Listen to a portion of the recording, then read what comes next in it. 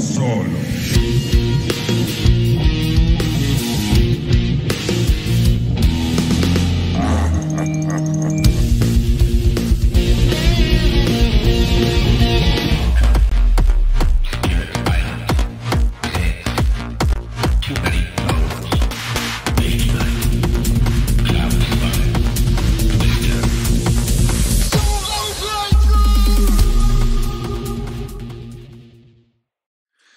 And hello! Welcome to Solo Playthroughs. We have a good one today with Realm of the Dead and Goldyx in Mage Knight's scenario. One of the scenarios from the Shades of Tezla. I wanted to say Return of Tezla, which doesn't make any sense at all, but that's fine.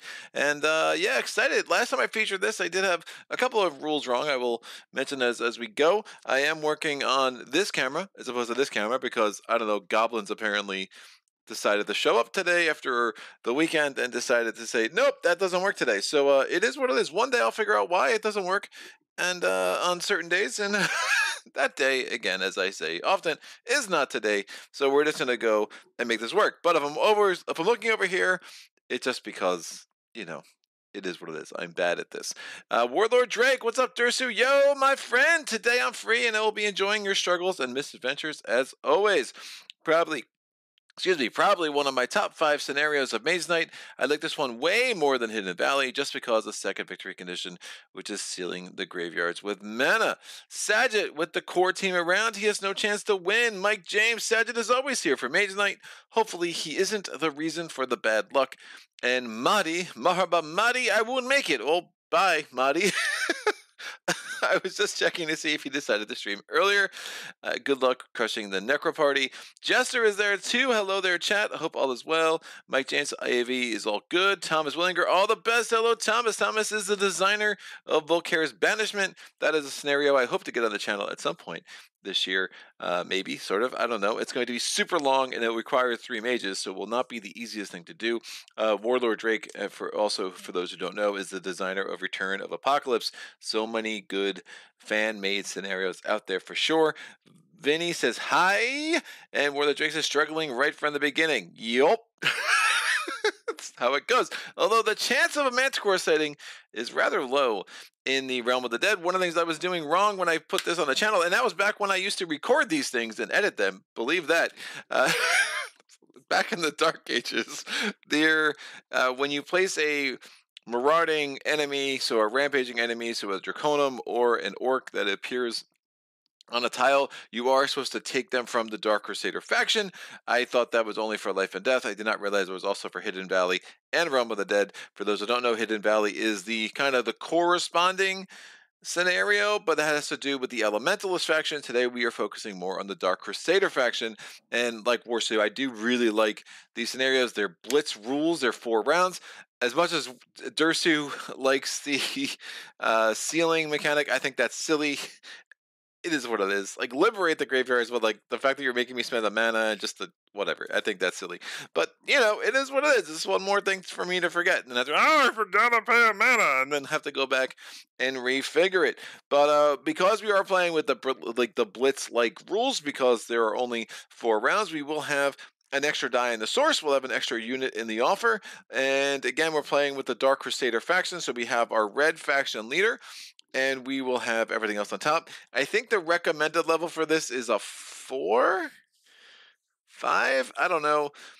I'm going to be playing at a 7. The last time I played it, I was on a 6. And I think that went pretty well, if I remember correctly, with Tovak.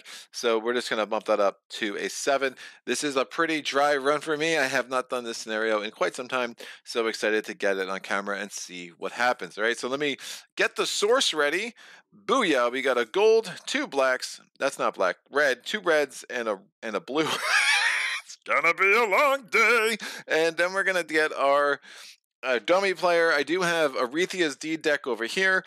We'll just add, you know, again, it could be 4 cards of the 4 colors. It doesn't matter.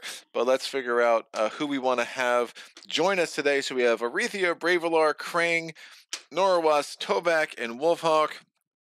I rolled a 4, so number 4 is going to be Norawas. Hello, the elf.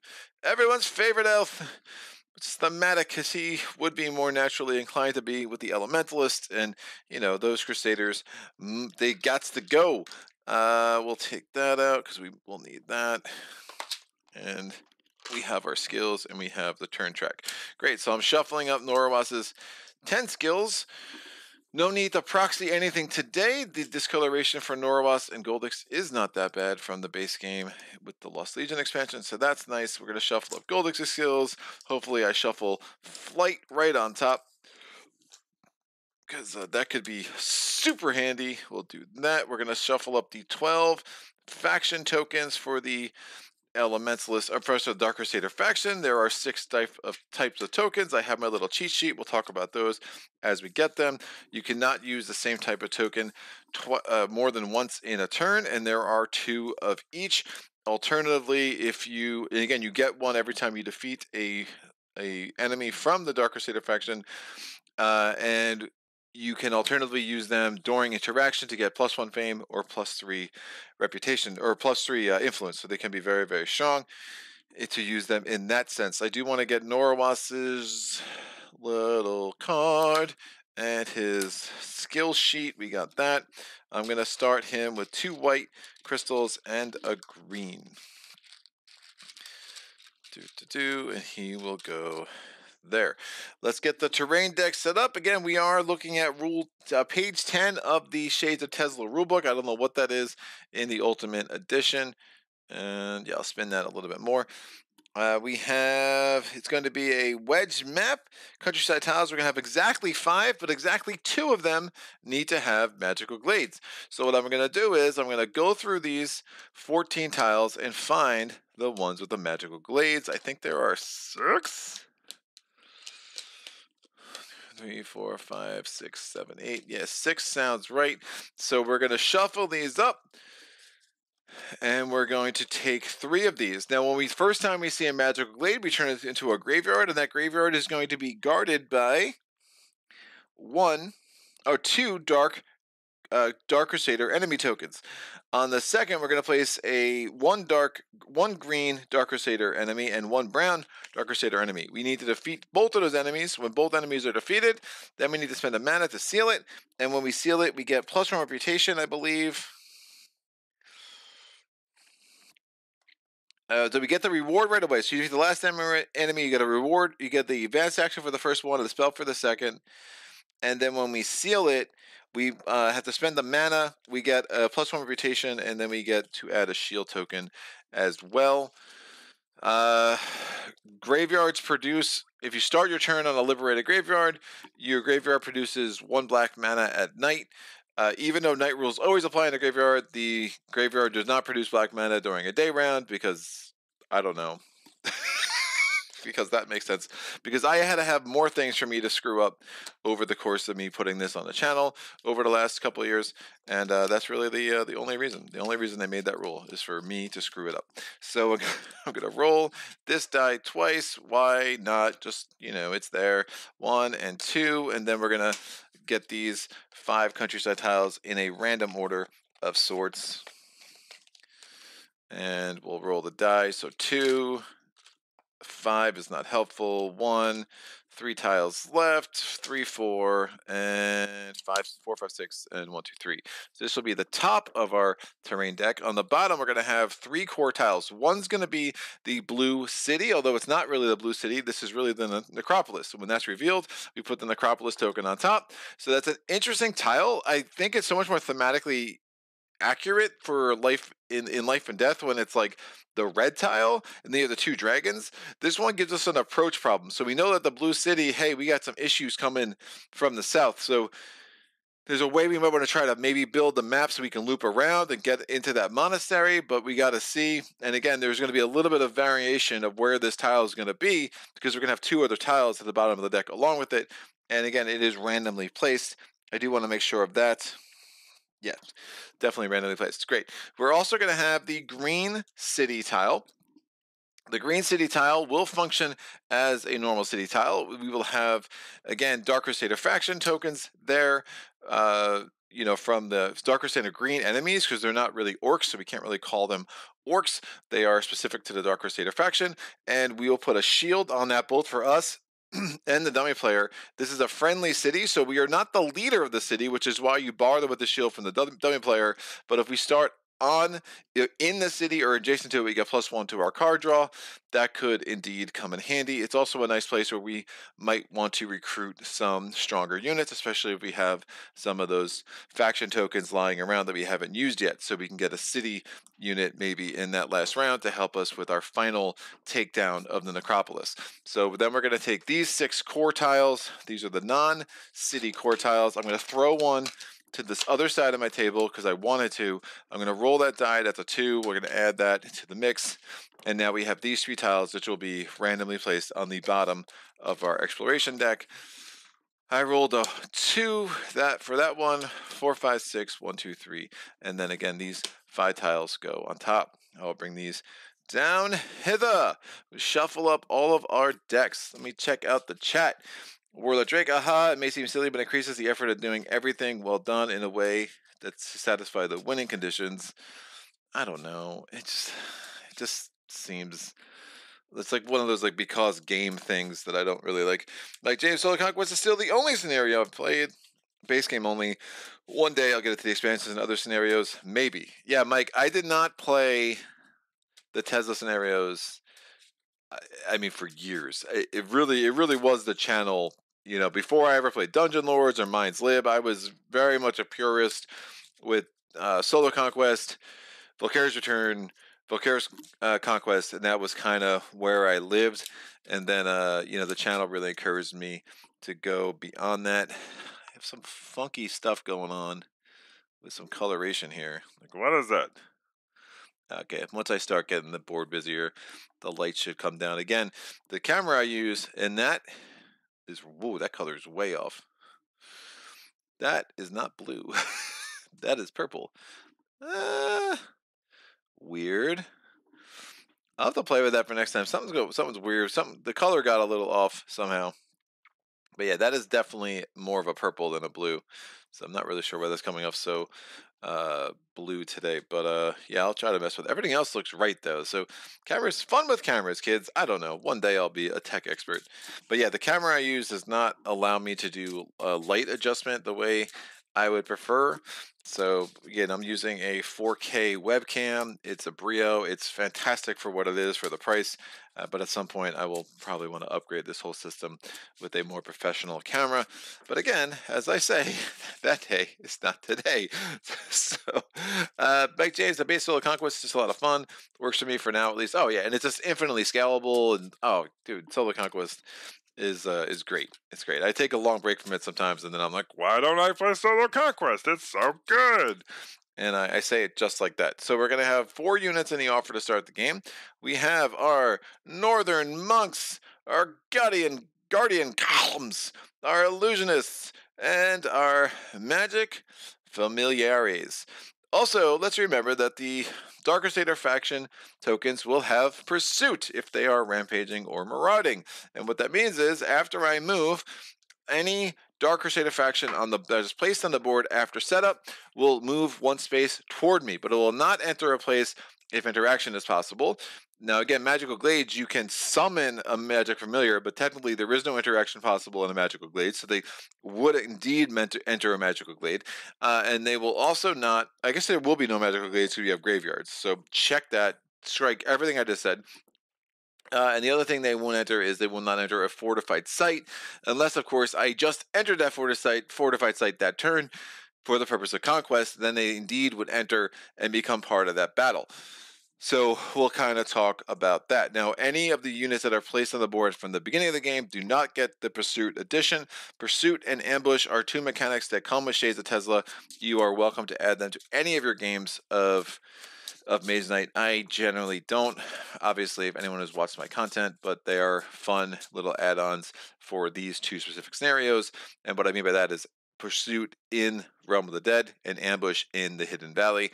I've thought about adding both mechanics to Life and Death, but it's more to manage and, you know, upkeep and stuff like that. So, you know, it is what it is. So we're going to shuffle these 16 cards for Goldyx's D deck. 1, 2, 3, 4, 5, 6, 7, 8, 9, 10, 11, 12, 13, 14, 15. It's 16. Let me get the various token piles here shuffled up. So we have our Dark Crusader. One of my biggest gripes, little gripes about Shades of Tezla is that I do think it's rather absurd how few enemies they preside. And when you're giving me 4 monster enemies, 4 Draconum, like the number of times you're going to need to reconstitute these piles, and I assure you I'm going to probably do like I normally do, throw the tokens across the table and be like, I need to get them back because I need to reconstitute the green enemy deck. I think that's silly. I think there should be double the number of enemies provided. But again, that's just me. I don't know. It just seems like an oversight. It seems like WizKids being a little cheap kind of thing, as opposed to just giving us the proper amount of enemies to really be able to play this full scenario. I mean, you're giving me a 4-round scenario that I'm going to need to reshuffle those tokens probably twice. Something feels a little bit wrong about that with me, but maybe it's just me. I'm going to take this D deck for Normas. 1, 2, 3, 4, 5, 6, 7, 8, 9, 10, 11, 12, 13, 14, 15, 16. My ability to count to 16 should continue to astound you all, because I mean, it astounds me. It really does. It's an impressive skill that I have developed over the years. We're going to put this up here. Bam. And I'll see what I want to do with this D deck. I don't know. Let me shuffle up the spell offer. Warlord Drake says, yeah, I get these issues too sometimes. The exposed may change the coloration. Yeah. It's weird though, because like everything else looks pretty true. It's just that one bag. And now it looks a little more purple. Yeah, it's funny. I don't know. It is what it is. Warlord Drake says, Wolfhawk's my strongest mage, while Goldyx is my fave one. Let the magic happen, no doubt. Mike, Wolfhawk's your strongest mage. Interesting. Maybe. I don't know. I've been winning with my weakest mages and losing with my strongest ones lately, so maybe I just have no idea what I'm talking about, which also should not be shocking news. Mike James says, WizKids cheaping out? Never. Oh yeah, I'm gonna do a top 10 things wrong about the Ultimate Edition. Top 10 reasons why the Ultimate Edition is misnamed, because nothing about that edition is ultimate other than all the content is there. Drives me bananas. Anyway, Greg's Soapbox. Welcome to Solo Soapbox. I'm your host, Greg. All right, what are our spells? First spell is Whirlwind. The second spell is Chill. Third spell is Charm, and that is Tornado, Lethal, Chill, and Possess from the stronger versions of the spells, respectively. So not a amazing opening, but not awful. Remember, the enemies in the Necropolis are not fortified, so something like Whirlwind could indeed be fairly strong. Possess is intriguing to me. Lethal Chill can also be fairly strong as well. Again, that will not work against enemies that have ice immunity or arcane immunity for that matter, but they can be it could be a pretty cool idea, where again Lethal Chill is target enemy does not attack this combat and gets armor -4 for the rest of the turn. Fantastic. Or Chill, making an enemy lose fire resistance could also be helpful, depending on what attacky cards I get. Attacky is now a word. Just go with it. All right, our advanced action offer is Mountain Lord. Love that card. We have Swift Bolt. That range attack can be indeed nice, especially when you have Will Focus. I mean, that's a range attack 7 for the cost of 1 green mana, which is a small price to pay with our friend Goldyx here. And then we have Diplomacy, Influence, and you could use Influence as block this turn.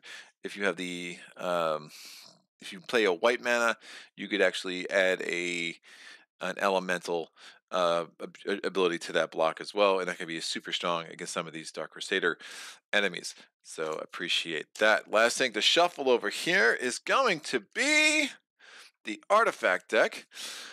Now again, we're using Blitz rules. We do start with 1 fame every time we level up. So if we go down a level, we get an additional fame in addition to whatever fame we are earning as in the process of moving down. We're also going to start at the +1 on the reputation track, which will make recruiting a lot easier from that first round. So again, it's been a long time since I played a 4-round game, so I'm excited to drink from that fire hydrant, so to speak. We're going to put the artifact deck over there, put a little stone on it. The rest remember that is the artifact deck. It's just, I don't know, something I've done for years. Why would I change now? And we will go ahead and put out the initial terrain. We have some kindling on the board. Now, we are placing...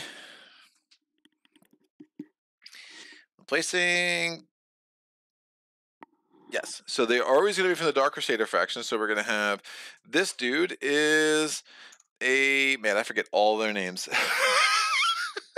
It has been that long. I need to find my little cheat sheet before Sergeant makes fun of me. I mean, he'll make fun of me anyway, but you know, we'll try. We'll try. And this is a mess. Oh, put that screen back up. All right, little light filtering, action. Where's my cheat sheet of enemies? Here we go. Ooh yeah. So that is a gibbering ghoul. Yeah, looks like a gibbering ghoul to me. Sounds good. All right, and then we're gonna have a keep enemy over here, or keep garrison. Again, there are no Dark Crusader keep faction tokens, so we're just gonna put the regular token hither, face down. Make sure that camera's pretty centered, like that. And now, since we have a monastery in the offer, we will have to add an advanced action to the unit offer. I will get a die to track that. We have one of those suckers.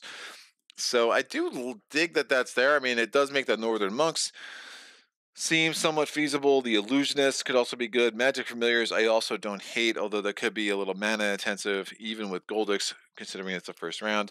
But we'll see. We're going to draw our opening hand. We have 5 cards coming off. Oh, my bad. We actually have a graveyard to deal with too. Don't forget, Greg, you're playing you're playing something unusual. And then, are these plays faced up? Nope. Face down. All right, excellent. So these are both face down. When we enter there, we will reveal them, and then we could choose as our action to combat the units that are there. I do believe I think they're faced up when you are in, when I'm looking at the wrong camera. I think they're placed face up in Life and Death, but don't quote me on that. Now, note that even though night rules apply in the graveyard, that doesn't affect the movement cost to move in. So if we move in during the day, it will still only be 3. If you move in at night, obviously it will still be the 5 that it would be for night movement into a forest, whatever that is. Great, we'll move these down and set myself up a nice little place so you can at least see the colors of the cards for the dummy player. Brian Skalik. Hello, Brian. Hi, Greg. Joining for a short time during lunch. Have you heard about the fan-made campaign called The Betrayal? I have looked into it. I don't know. I just don't think it's for me. I mean, someone could twist my arm into trying it, but like, it just seems like I just rather would play. I feel like it's gonna have a power spike problem. I don't think it's gonna be easy to scale to the difficulty I want to play. Yeah, I'm a little skeptical that I would like it. And these look, yeah, once I get more crowded on the board, the light should come down. So yeah, I'm not a huge fan of the Betrayal as an idea.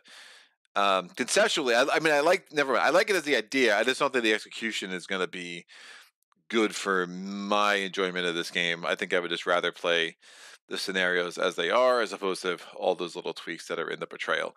But you know, Saget, you got lucky. I cannot join live due to some late work. Sorry, dude. Have a good one. We'll catch you later. I'm sure you'll have a lot to say in the comments after the fact. Warlord Drake says, I thought it was a racket. I thought, what was a racket? I don't know what a racket is. Saget says that this is already a restart, or our hero was in super talkative mode. There's a lot of setup in the shades of Tezla, Saget, I'll have you know. I don't know, man. I blabber too much. It is what it is. It's a problem. Jonathan, somebody's got to convince Awakened Realms or Eagle Griffin to make a deluxe version of Mage Knight. Wiz could just put all the same stuff in a way too big box. Yeah, dude. Or Awakened Realms, man. Someone call Awakened Realms. Let's make this thing happen, dude. Mike James, I have to grab just because. Your Merg? I know he's a fan-made mage. Yeah, we'll see. I don't know. Maybe someone can convince me to put that on the channel as well. Patron challenges, people. That's what patron challenges are for. I'm not even joking. So, shoot, I want to kill the Gibbering Ghoul. I want to liberate that graveyard. Well, I need to liberate that graveyard. That is a win condition. So there are two things we need to do to win. We need to liberate both graveyards, including sealing them, because that's a thing. And we also are going to need to defeat the Necromancer. The Necromancer lives in the Necropolis, and that's just what happens. Great. Let me draw my opening hand. We have Promise, Rage, Crystal Joy, Mana Draw, and Will Focus. I would like a Swiftness. That's too faint. That would give me a level up in Swift Bolt, man. So I could try to hold on to some things. I blocked the 4. No. All right. Remembering a couple things. Gibbering Ghoul has Vampiric. Vampiric is an ability that is unique to the Tezla enemies. Remember, a lot of the Tezla enemies give you less fame than they normally would because they're kind of making up for that by giving you these faction-specific tokens. But it just means that it gets a little bit harder to level up. It's more of an issue in Life and Death where you're not getting the +1 bonus every time you hit a level. Gibbering Ghoul is attacking with a 4. For every wound I take, the Gibbering Ghoul's defense goes up by 1 because he's basically sucking our life forces away from us to make him all that much stronger. Now, I have no movement. It's a great start. It's a great start, people. What I would like to do is kill the Gibbering Ghoul, get Swift Bolt, have Will Focus, and the Swift Bolt, be able to do a range attack 7 on these two idiots over here. I think that would be super helpful. The question is, can I get the move 5 to get in there, kill the Gibbering Ghoul? It's move 8 to get over there. Do I want early bird or planning? I assume the defeated enemy normal rules. I'm assuming that whatever the dummy player takes for their action will just come out at the game. That seems accurate, but I really need to get some movement. I need some movement. I need some movement. All right, we're gonna stop singing and get great start. Draw 2 cards. We get improvisation and determination. That's a good draw. We're gonna roll for the dummy player's tactic. He rolls a 4, so he took planning because he's a jerky jerk. Thanks, Norawas. I thought we were friends, but apparently not. So Norawas is first. And let's make this happen. So he's going to go. We have a blue card, we have a green card, and we have a white card. So naturally, Norawas goes through 5 cards at the very beginning of this game, has 11 cards left to go, pulls off 2 reds. My turn. We're going to play the red with improvisation. I'm going to discard Crystal Joy. Lets me move 5, gets here. No, I'll hold on to Crystal Joy. I'm probably not recruiting. I need to get over to that Magical Glade, so I'll just discard Promise. So that's move 5. And I could kill that dude easily next turn with Mana Draw and do some cool stuff. Get my level up, get my card, whatever. I end my turn on a blue mine, so I get a blue crystal. I'm going to roll this die. It's gold, so many gold. And now we're going to, remember, night rules apply in the graveyard, so I cannot use gold mana there, even though it is a day round. So I probably want to get rid of those. Now, Norawas's turn. It is a green. It is a white. It is a green. 1 more card comes off. He went through 8 cards. He has 8 left. Why does this look so small? 7 left? No, 4. He went through 9 cards. He has 7 left. Yeah, math is hard, as I told you earlier and every day. All right, I'm going to attack this dingbat. We're going to spend the blue crystal that I got to do block 5, so Vampiric is not triggered. I don't take any wounds. Then we're going to use this red crystal. And there's red mana from the source, to die from the source to power Rage. That's enough to kill this dude. That's going to give me 2 fame. I leveled up, so I get another fame. It gets me 1 reputation. It gets me a faction token. The faction token is one of the good ones. It is the Amulet of Reawakening. Play on your turn, pick a card at random from your discard pile, put it on the bottom of your D deck. At the end of your turn, draw as if your hand limit was 1 higher. We'll put that over here as an earned thing. I need to get through these cards a little bit more aggressively, I think. Yeah, I need to get move 6 to get into there. Actually, let me use the gold instead of the red.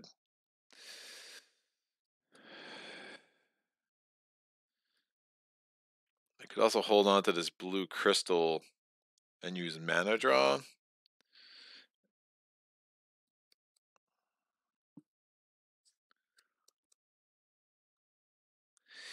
Yeah, that probably makes some sense. I have Crystal Joy. It is what it is. All right, so I'm going to actually use both those golds because I'm going to want different colors for when I'm in the graveyard. So I use mana draw. I use 2 dice from the source. I blocked. I killed. And now we're going to do a level up as well. So I'm going to end of my turn, clean up. I'm re-rolling both those dice. It's a black and a red. These cards go away. I'm going to look at my top 2 skills. They are... Give me some flight. Nope, definitely not. We get a blue crystal and a green mana, or I can get +1 influence for each color or crystal that I have in my inventory. We will take the blue crystal and the green mana. That is called the Green Crystal Craft. We're going to add one of Norawasa's skills to the available skills for the next time I level up. I can get +1 move for each unwounded and ready units that I have, up to 3 movement, and then I'm going to grab the Swift Bolt for sure. This comes down, this moves over. Fantastic. I'm going to draw up to 5 cards, and we got a Swiftness. That's a nice, oh, that's a ton of ranged attack. That's pretty bananas. But you know what it's not a ton of? It's not a ton of movement.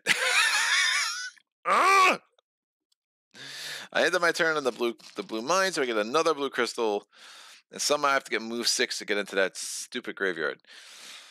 Woof. Move 6. I would like move 6, please. I mean, I have literally 4 movement cards in my deck. I have 2 staminas, 2 marches. I haven't seen any of them. All right, Norawas. 1, 2, 3. It's red. No more cards coming off the deck. Let me see what's going on. Sagittarius looks like the scouts did not show up either. All right, I'm playing Tranquility. Draw a card. Give me a March. Hey, look at that, kids. I'm going to play Crystal Joy. I'm going to power it with this blue. I'm going to make that a green. I'm going to power March for move 4, play Swiftness for move 2 more, and get myself into the graveyard. While I'm there, do I reveal it, or do I have to choose to attack it as the action for my turn? But none of the effects. Liberate graveyard, you may enter it. I guess they don't reveal until I choose to attack it. Whenever enter laid, a second. Face down. Night rules apply.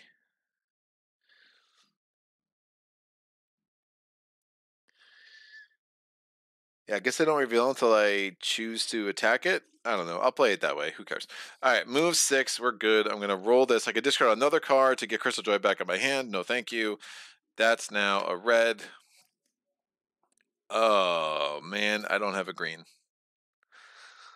Oh, I have a green from that. Never mind. Wolf. That got scary. I was scared. I was a little scared for a second there. Not going to lie. Draw to my hand limit, which is 5. Booyah. There's all my movement. Who's shocked? Not me. All right. That should be enough. I think we'll be good. Norvas, 1, 2, 3. It's white. Wow. Norvas is blowing through his deck. He's declaring end around this turn. I'm going to enter the graveyard. We have... Oh... zombies and zombies. That will work all right, I guess. Can I get range attack 10? No, because I remember I had to use swiftness to get the move 6, so that's a little unfortunate. So I'm going to play Will Focus. I'm going to power it with, well, I'm going to use my skill. My Magic Craft skill gives me a blue crystal, so I have maxed out my blue crystals. And I'm going to use this green mana. That's range attack 7. That kills one of the zombies. I'm going to then play March for move 2 when you're taking advantage of cumbersome. The zombies have cumbersome, so they have 3 attacks of a 1 each. But when you can combine attacks for the sake of reducing them with cumbersome. You cannot combine attacks for the sake of block normally, so this is a little unique. But I'm going to use 2 movement points to block 2 of those attacks or reduce them to 0 effectively, which is a kind of block. I take 1 wound from the 3rd attack, and now I'm going to attack using the Rage, using the red from the source. That's attack 4, and then I'm going to play this card's, oh, wait a second. Never mind. I'm going to do Stamina, Power with the blue crystal. That reduces that all the way to 0 because that's move 4. I'm using this red and this sideways. That's attack 5. That kills the other zombies. At the end of my turn, I'm going to clean up my play area. So all the blues came in handy. That's now a green. These go away. And my skill came in handy. That was nice. I get 2 more faction tokens. We have, what are you called? The Ghostly Elixir. One attack on a single action card becomes a ranged attack, and the other one is the Vial of Toxin. One source of physical attack gains +3 attack, +2 in ranged, or +1 in siege. This bonus is lost if the attack is no longer physical. I also get 4 Fame. That gets me from 4 up to 8. Since I leveled up, I go to 9. That gives me another command token. These tokens can go away. I'm going to draw up to my hand limit, which is 5. But I only have 3 cards left. Norwas declares end of round. As of course he does, he's a jerk. On my turn, I'm going to use... I'm going to spend, well, it's a day, so I don't get a black mana. I'm going to use this green to seal that. When I seal that, I get +1 reputation. So we're at the reputation +2.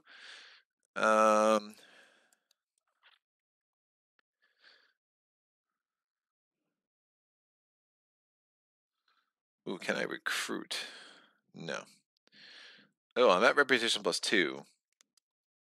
Even better. We're not going to do that. We're going to spend this blue crystal to seal that. That gives me +1 reputation. And I should have done it at the end of the battle last turn. There's no reason why I couldn't have. Because reputation effects happen at the end of the turn. I don't know. Either way, I did it in a way that I have +2 now. Because remember, I started here, killed a rampaging enemy, and then finally sealed the graveyard. I'm going to use this blue for move 4. This is move 5, 6. That gets me here. And now I'm going to use Threaten. I'm going to use the red from here. That's reputation influence 5, influence 6, 7. Oh, I also could have just discarded one of those, but I would rather not do that. So I used all my blue crystals, but that's fine. I have pretty decent access to crystals because, you know, I am freaking Goldyx. And I'm going to get myself the Northern Monks. So I want the Illusionists.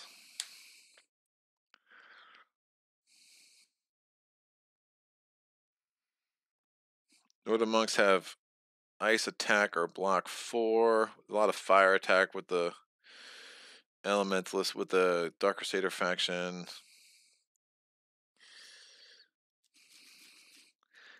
Illusionists give me the influence, which is nice. Yeah, I think I take... It's tough. Target enemy does not attack. We have to power that with a white. I'll take the Northern Monks. I think that extra, having elemental attack like that is just super hard to come by, so we're going to just grab it while we can. Especially since I know I have decent access to blue crystals. Alright, at the end of my turn, since I used the stronger effect of Threaten, I don't know what I'm doing over here. It's like I've never played this game. We're going to lose 1 reputation, so we're back to reputation +1. I'm going to roll that die. It's green. This comes off. These come off. And that, my friends, is the end of the turn. So I'm standing on Kindling. I can burn that down next turn. This is going to go away. This gets added to Norwas's deck. These 2 come down. We're adding a white crystal, which isn't great. This goes away. We're adding another thing over here to the unit offer. It's Force of Nature. This gets added to the advanced action offer. It is Dodge and Weave. These move down. The next spell is Meditation, Whirlwind will go on the bottom of the deck. These 4 dice come away. We're re-rolling those. It's a gold, which is garbage at night. We have a red and 2 greens. It is 50% basic, so it does count. These will come here, and we're going to get 4 new regular units in the unit offer. We have the Utham Crossbowmen. We have the Scouts. We have Scouts, Sergeant, and I can recruit them in a monastery. And then we have the Guardsmen. Shuffling my deck. I can get this off the board.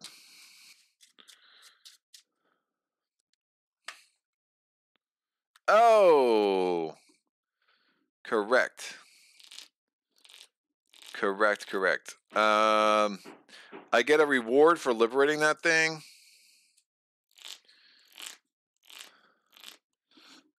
It would have been one of those 3 cards.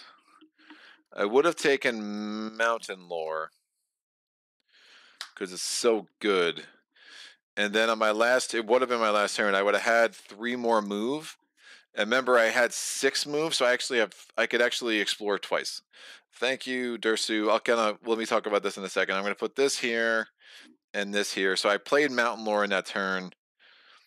I had no other way to make that work with the ceiling and whatever, and having the red, and I had to do it all in one turn. I would have wanted the red from the source, so I would have definitely used the red. I definitely would have used the blue for move 4, 5, 6, 7, 8, 9. I moved from there. It was day, so I could have explored twice. I definitely would have taken that opportunity. All right, so let me, again, I'll kind of, and this is going to be into my deck.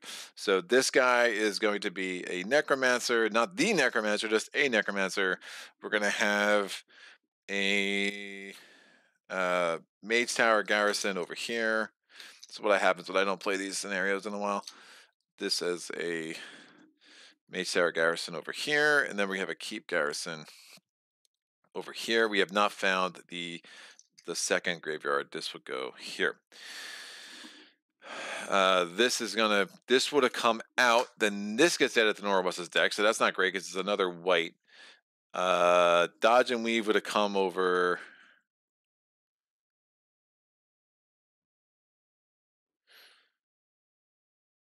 Force of Nature would have come out. Dodge and Weave would have come here.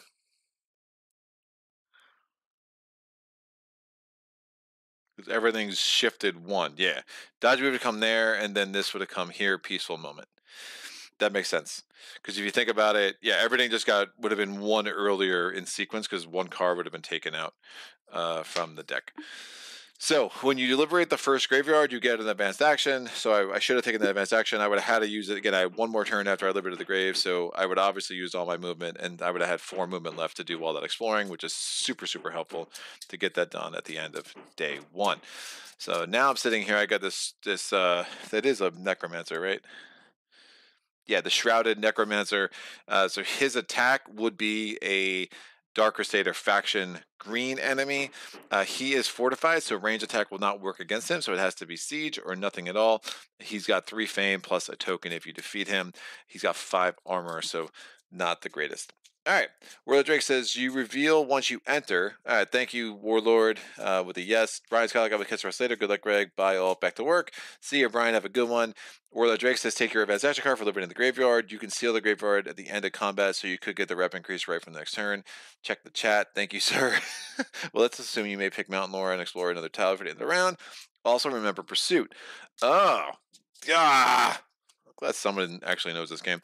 This guy pursues. Now, he will not attack me when I'm in the monastery because it's a place where interaction can take place, but he will indeed attack me if I burn the monastery down, or when I burn the monastery down. So that is something else I'm going to need to be prepared for. Oh, the joys. All right, so we have 70 cards on Orwest's deck. We added both a white crystal and another white card in the 4-round game. That could be super dangerous to do, especially when you're as lucky as I am. 1, 2, 3, 4, 5, 6, 7, 8, 9, 10, 15, 16, and 17.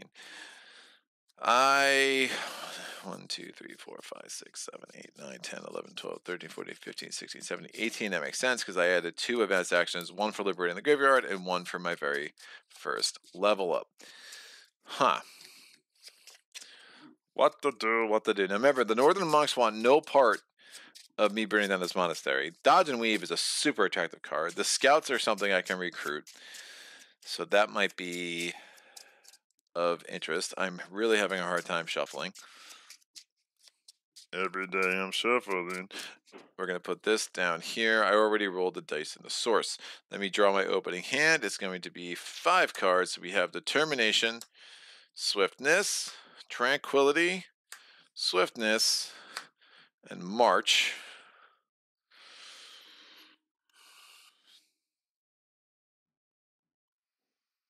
I have no white. I have no influence. I really want influence cards, kids.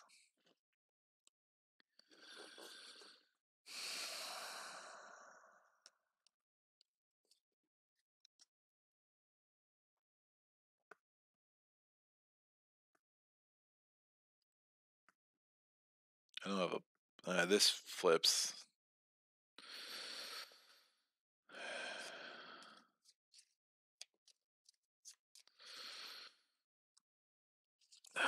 Yeah, it's not a great... 6. Do I get Dodge and Weave?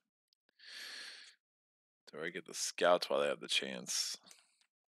I could also do this keep, get the Utham Crossbowman. Probably makes sense than going this long way around, right? I know the Magical Glade's on the very next tile, so that's something to keep in mind. The next time I liberate a Magical Glade, I will get, or a Graveyard, I will get a spell.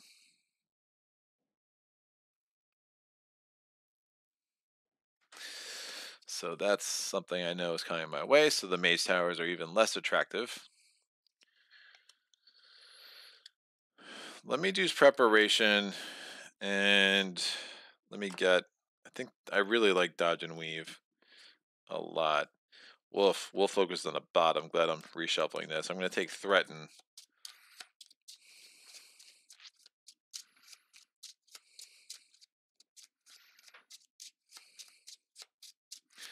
And reshuffle that. We're going to roll for Norawas's tactic. He's taking number 1.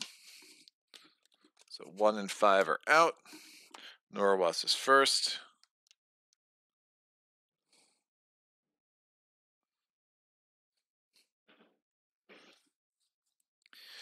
And Norawas, what you got, sir? So it's a blue. It's going to be a white. No, it's a green. Wolf, he's pulled off no whites, though. So he's got 5 white cards and only 13 cards left. So that's a bad ratio, kids.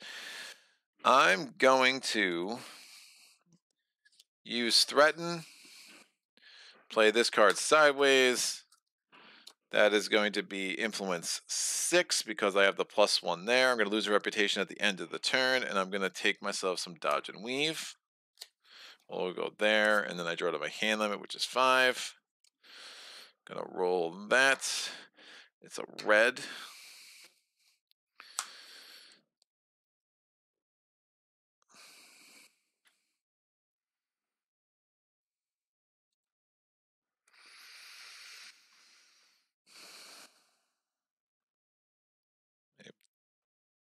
No access to green or white. No access to white mana, which is not great.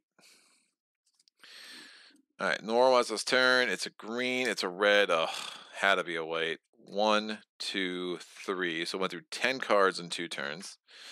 I'm going to attack the Necromancer. The Necromancer is attacking me with a Dark Crusader enemy. It is a Skeletal Warrior. I'm going to use the Northern Monks for block 3. And now I just need 4 attack. I will...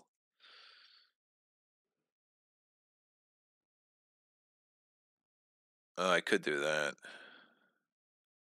That's probably smarter. Oh, then he goes away. And now I just need 5 attack against that dude. I'll play Swiftness. I have no whites. Oh, it's really bad. I will play.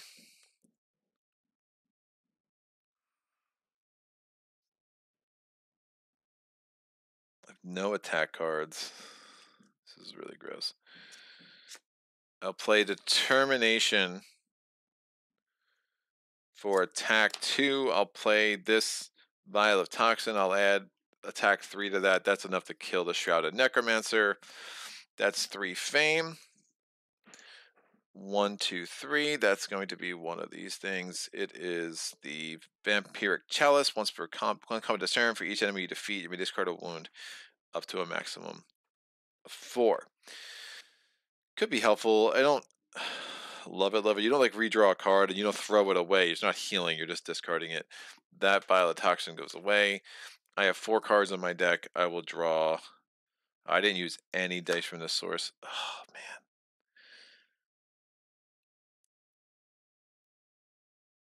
Yeah, sources. These cards are just not great for.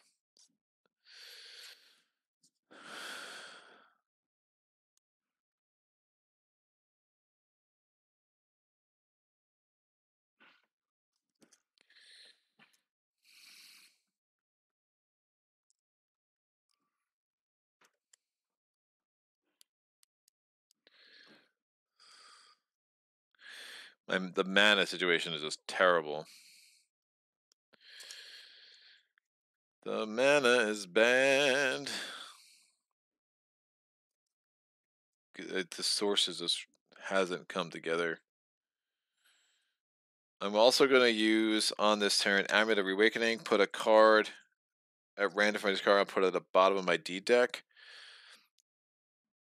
Great. So I'm going to shuffle these, and then I get to draw +1 at the end of the turn. Oh, from my discard. That would not have been my discard yet. And this, hopefully, I can pull Crystal Joy or something. Or, yeah, Crystal Joy is really what I need. Yeah, that mana is un problemo.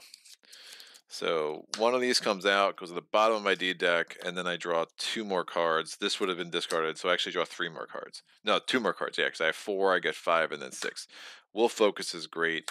Mountain Lore, I will take Will Focus. That is excellent.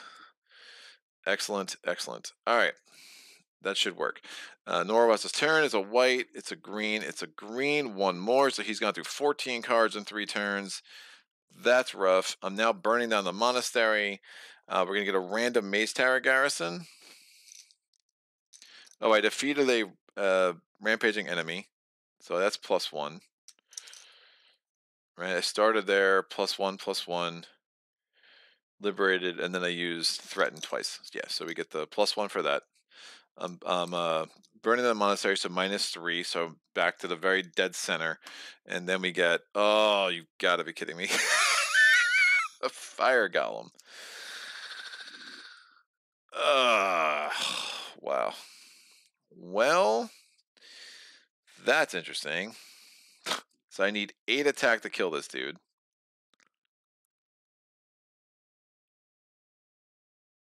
And he's got brutal, so none of that's going to work.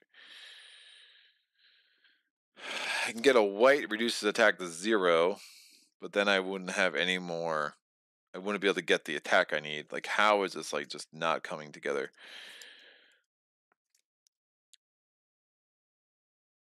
All right. Well, gonna have to do it this way. So I'm going to play Dodge and Weave. I reduce his attack by 2. His attack is now a 1. Even with Brutal, it becomes a 2. I take 1 wound. Since I took a wound, I don't get the addition of +1 in the attack phase since I did take a wound. I'm now going to, in the melee phase, play Will Focus. I get the, going to power it with the green from the source. I get the stronger effect of Swiftness +3, so that's attack 6. I'm also going to play Vampiric Chalice. After combat, for each enemy I defeat, I can discard a wound because I obviously have to get through my deck because Norwas is putting serious pressure on me because he's a jerk. And then I'm going to play These two cards sideways, that gives me a total of attack 6. I need physical attack 6 because that dude has physical resistance. He's now super dead. At the end of my turn, because of Vampiric Chalice, I get to discard this wound. It's not healed, it's just discarded, and now I'm left with Mountain Lore. I'm cleaning up my play area.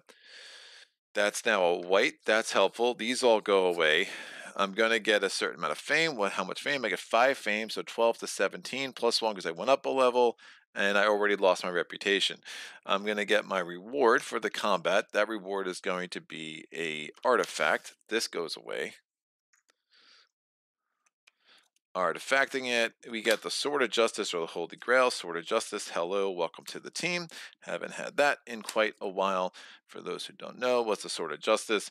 The regular effect is when you play this, discard any number of cards from your hand. You get attack 3 for each card you discard. This way, fame +1 for each enemy you defeat this turn. Or I can break it, double the contribution of all physical attacks you play during the attack phase this turn. Enemies lose physical resistance this turn. Fame +1 for each enemy you defeat this turn. Super, super strong. That should have a shield on it. If you like it, then you gotta put a shield on it. And now I'm going to draw up to my hand limit, which is, now I do a level up as well. No flight. More mana, please. Sure, why not? That's not going to be very useful. So is what it is. And now we have, to go along with our magic craft crap, we have our red crystal craft. And now I also get an advanced action. We'll take Force of Nature. This goes down. That will work. And now I draw to my hand out, which is 5. So Mountain Lore, Force of Nature, Sword of Justice, Rage, and March. That's fine. Think we're good. Will I have the movement to get in there? I need move 6 to get into there. I do have Mountain Lore. Let's move 5.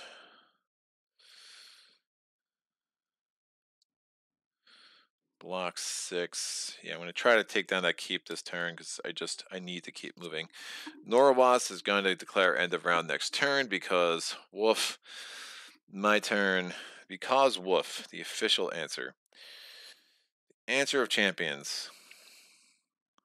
It's not the most amazing turn cards I've ever had, but I think it should be enough. So I'm going to play March for move 4. Mountain Lore for move 5, 6, 7. I'm going to enter the keep since there are no ramp pursuit enemies on the board. Since I enter the keep, I do lose a reputation for sieging a fortified site. Oh, it's the thugs. They're fantastic. It's really nice to see. Siege attack.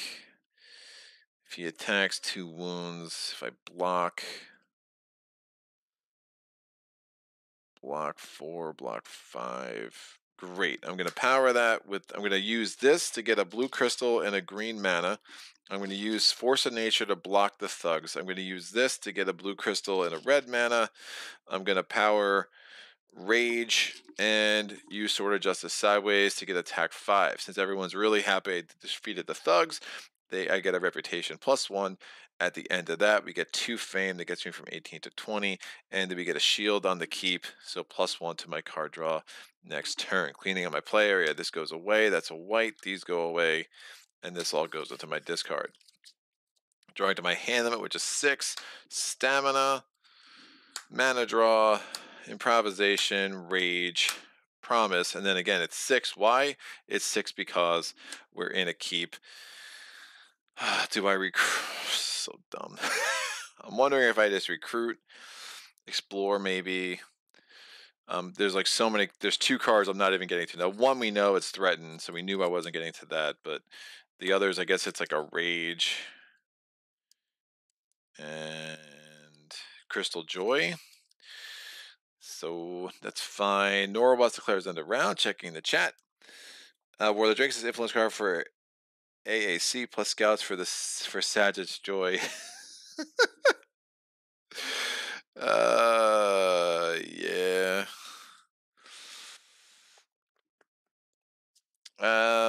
Saja would have been happy if I took the scouts.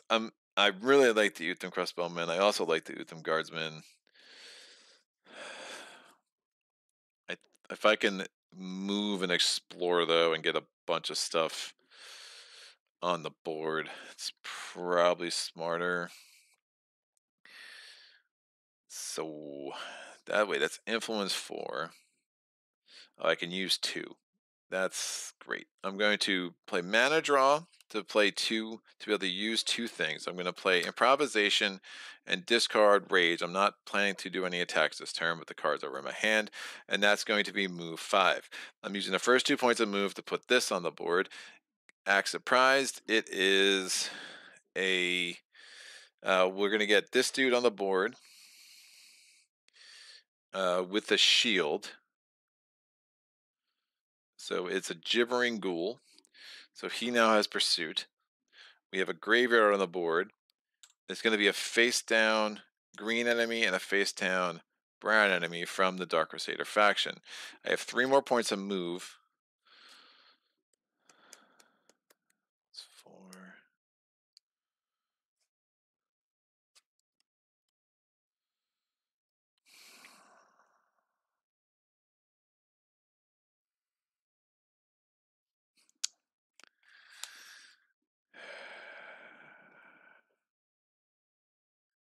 Yeah, I'm going to do this. I'm going to play Stamina to give me 7 more points of move. That's going to get me all the way out there. So I'm losing my keep hand draw, but I'm pretty far out now. I could explore again to get a core tile on the board. It's going to be 5 points of move at night. That's a little gross, but remember, I can always pillage the village. And now I'm going to use now that's the end of my movement phase. End of my movement phase, a gibbering ghoul moves 1. Remember, he can't attack me in the village because it's a place where interaction can take place. And now I'm going to play Promise. I'm going to use mana draw to use a second die from the source, and then I'll use Stamina sideways. That's influence 5, and that's going to give me the Utham Guardsman. I did want the crossbowman, but I did not have the extra influence to make that work. Gibbering Ghoul is just going to chill there for a while, but I can definitely wipe him out. Might not be the worst idea, because if I go there, interaction is not possible there. He would just join me there, so I'm going to have to defeat him at some point for sure. Both of these dice get rolled. It's a white and a gold. That's the end of my turn. Also is the end of my round. All right, monasteries burn, so no more advanced actions there. These cards go away. We're going to get 4 new regular units because I do not have a core tile on the board yet. So we have Los Illusionists, the Thugs, the Herbalists, and the Guardian Columns. And now we're going to roll these 4 dice. It is a white, a green, and a blue. These all go in here. I'll put those back down. For now, we're going to add a red card to Norwas's D deck. We're adding a blue crystal to his inventory. That is nice. And the next card off is Restoration. So, it's not great. Because again, when I liberate that graveyard, I'm going to get a spell, and I don't love those spells. The spells at the start of the game were obviously a lot better. But, you know, it is what it is. Checking the chat. Wait, they move toward you in a subsequent turn, not when you reveal them? Cool. Thanks. Appreciate it. Is this subsequent turns? For the following turn, yeah, cool. So yeah, he won't pursue me until the next turn, which is fine. I mean, ultimately, yeah. So if I move into that graveyard, he's gonna kill me, or he's gonna attack me. I did pretty aggressively use those little relics, but you know, I think we'll be okay. All right, this will come here. Cards I never got to were Crystal Joy, Swift Bolt, and Threaten. Well, the second time for Threaten.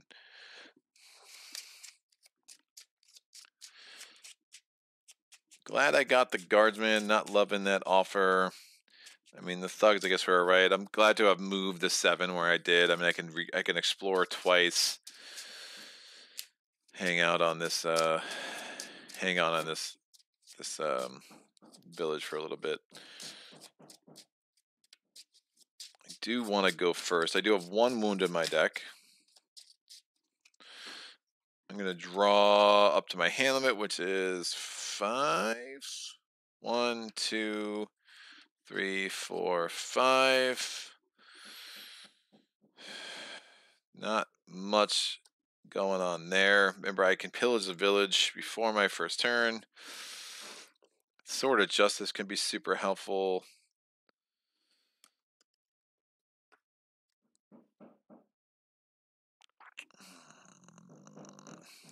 I think it's more important for me to go first with Norwas having so many white things in his deck. So many white crystals in his inventory and white cards in his deck.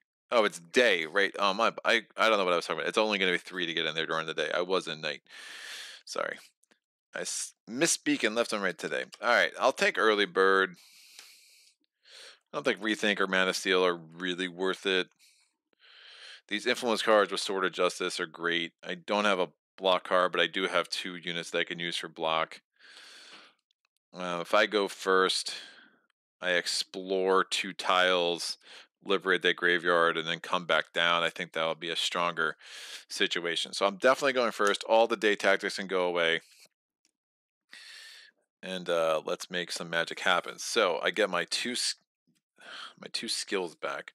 So I'm playing March, empowering it with the green. I'm going to spend the 4 move. Or do I want to pillage? No, I'll pillage next turn.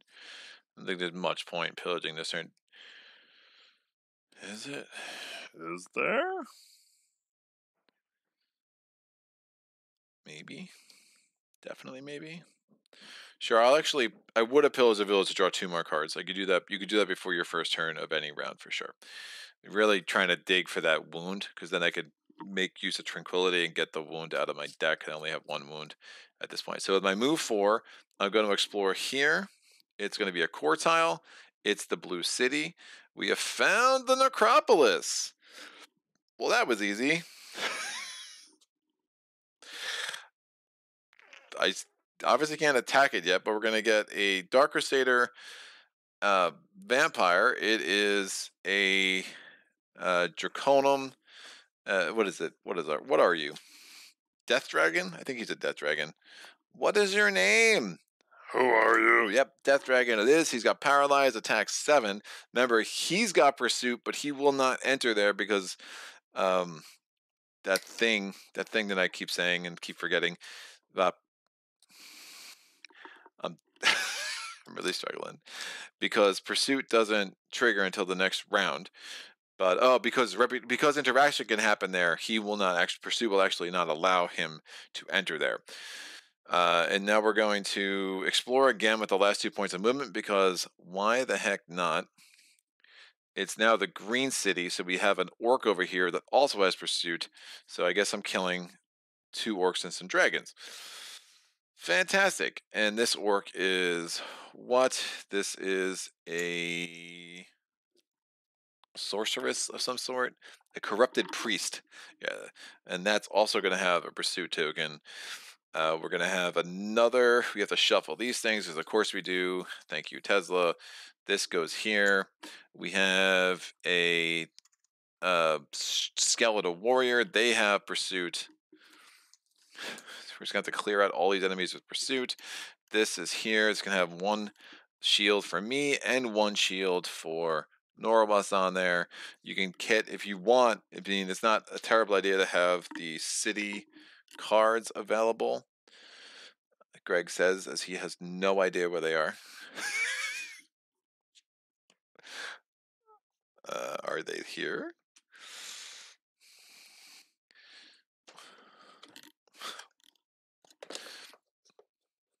I mean, I should have them out.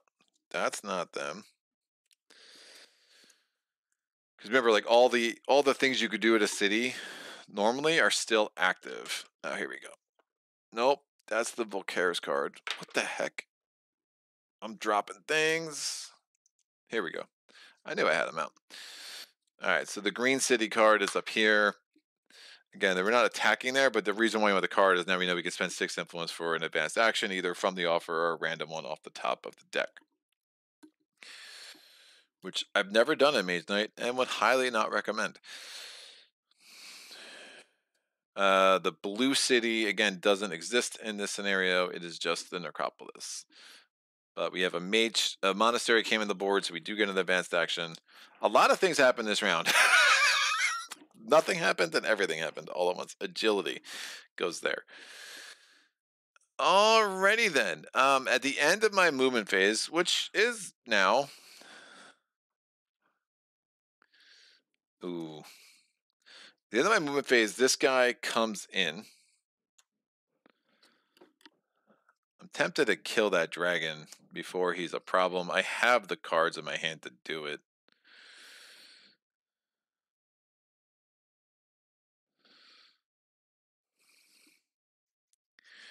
I'm burning a lot of cards, but the dragon's gonna be a problem.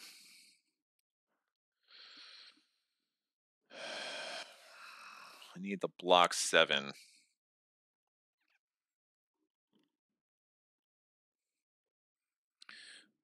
One attack and a single action card becomes ranged.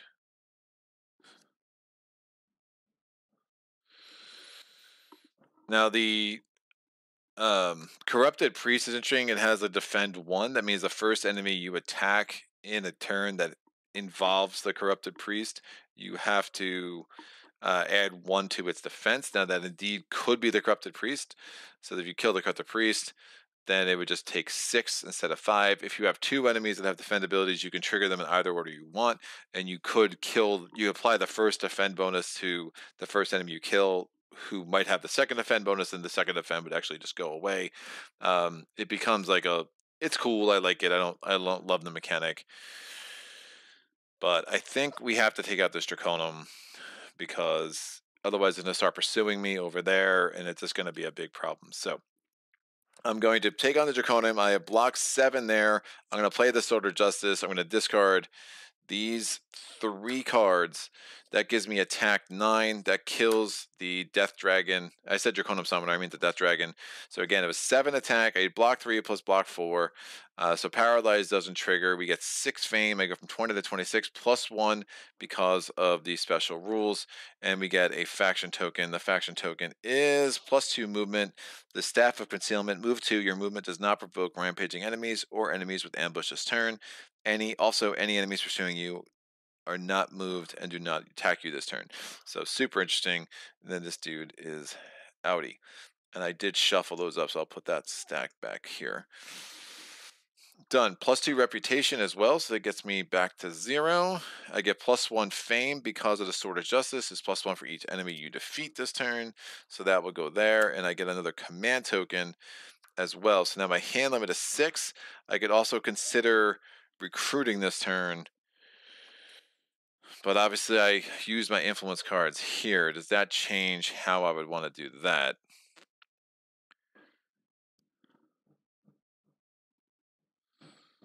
Knowing all of that, I got no real new information.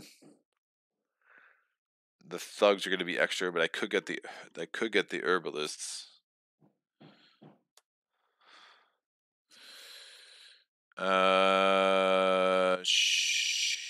Sure. I would have used the Tranquility card and kept Promise instead, because that makes some sense. Because I was getting plus 3 reputation, plus 2 reputation for defeating the.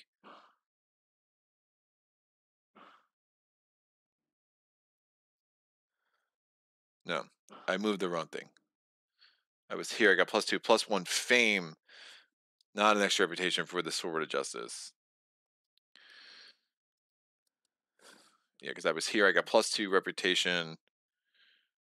20, 26, 27, 28. Yeah, I just moved the wrong thing one more time. So we're at 0. I am here. I can consider recruiting. I think I want Promise. The herbalists are looking pretty good because then I could ready one of these guys again, and I like how that will work. I'm going to roll this die. It's blue. So yeah, when I got the plus 1 because of the Sword of Justice, I just moved the reputation track instead of the fame track. So sorry about that. End of my turn, I draw to my hand limit, which is 6. It's my wound, it's rage, it's swiftness, and it's mountain lore. I will pillage the village to get 2 more cards.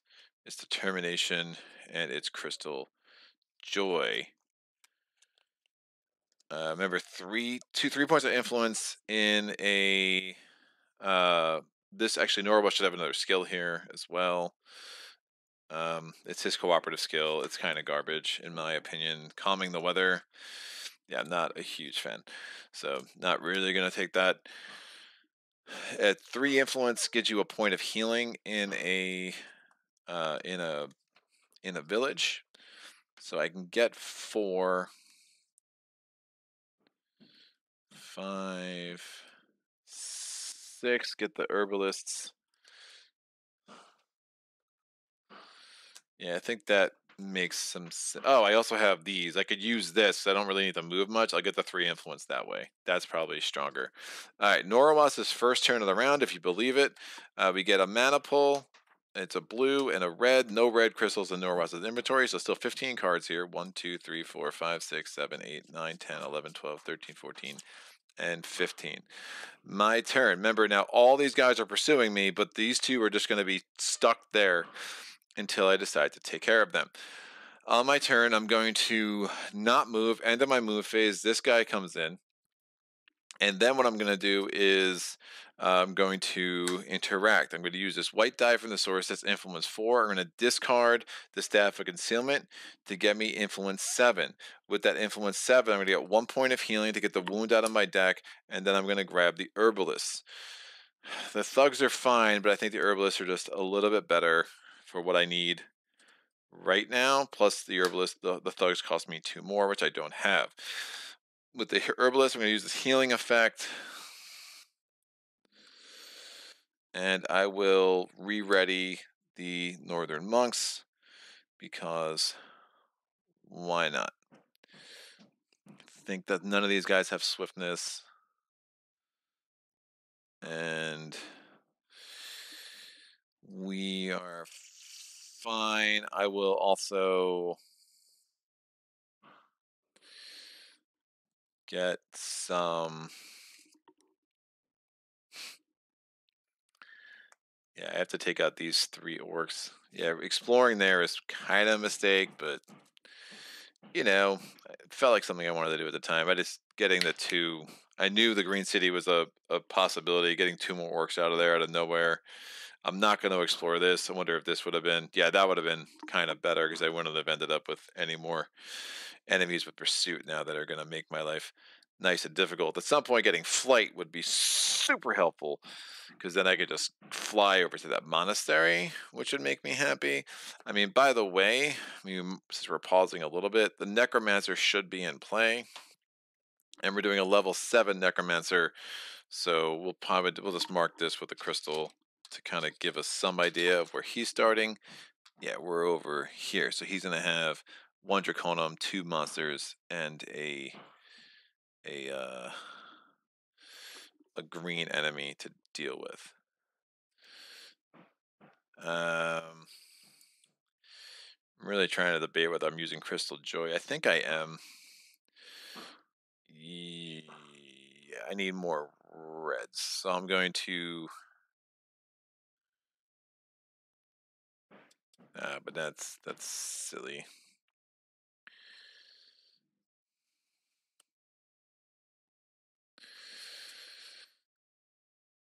That's silly. Silly Billy. Ugh. The problem is I move there, both of those guys get sucked in, and that's super annoying. Would 2 enemies in pursuit both enter the same location? Is an interesting question. Pursuit.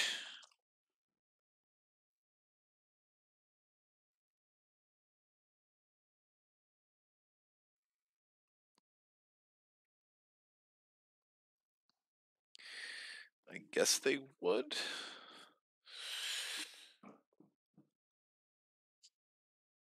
Yeah, I should.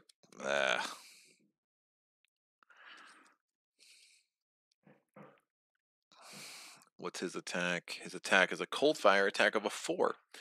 Well, isn't that lovely? Yeah, I would really like will focus people. I would really like Will Focus. Because then I could just wipe him out, wipe him out, wipe him out. Like, that's fine. I'll get a bunch of faction tokens. Really, by the end of this round, I just want to kill those 3 enemies and liberate that graveyard, and then I can deal with the Necromancer all in the last round. I should have enough pop in my deck to make that work, especially with the Sword of Justice. But I'm pretty ahead of the game at this point, so Norwas only got through 3 cards, so I'm just not going to discard any more cards. I rolled that. It's a red. I draw to my hand limit, which is 6. I pillage the village, which is 1 and 2. Dodge and Weave is interesting. Did not get...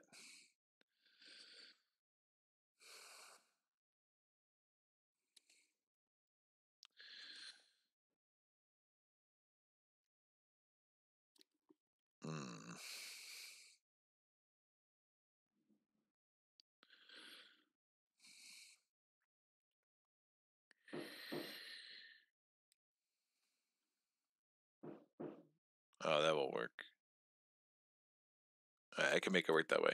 Norwas is second turn. It's a red, it's a green, it's a red, no red crystal. So 12 cards left in Norwas's deck. My turn. I'm going to attack this dude because he's the worst of the bunch. And I'll probably just move there and have those 2 join me at once, I think. I don't know. So the Shrouded Corrupted Priest is attacking me with a cold fire attack of a 4. I'm going to play dodge and weave. I'm going to power that with a white. I'm reducing his attack from a 4 down to a 0. Since I took no wounds, I gain attack 2. And in total, I'm going to need attack 6 because of that defend ability. He's got +1 to his defend. I'm going to play rage. First, I'm going to use that skill to get a blue crystal and a red mana. Using that red mana to power rage. That's attack 6. I've killed the Corrupted Priest. Corrupted Priest gives me 3 fame. That gets me from 28 to 31. I get another one of these tokens. It's the Staff of Concealment. And I get +1 to my reputation. That gets me back to 0. Alright, this goes away. Reroll this. It's green. These both come out. I draw to my hand, which is 6. I'm already at it. I'm going to pillage the village to get 2 more. By the way, when I ended my movement for the turn before my action, this guy would have moved. Oh, interesting.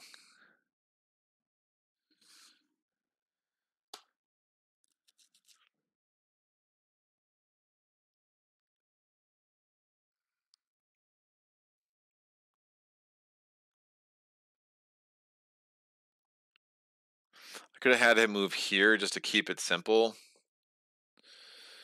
because it's equally close to me. If he would have moved here, remember, because the pursuit triggers before the action. Would I have wanted to attack both of them on the same turn? No, not with my mana situation. So, and there's no sense in grouping because the defend power makes that all kind of funny. So we didn't want to attack. So he moved here. I chose to attack the Corrupted Priest in a different space. There's nothing saying I have to group them together if I can. So we'll just kind of leave it there. And then I pillage the village. I get 2 more cards. We have Force of Nature and we have Stamina.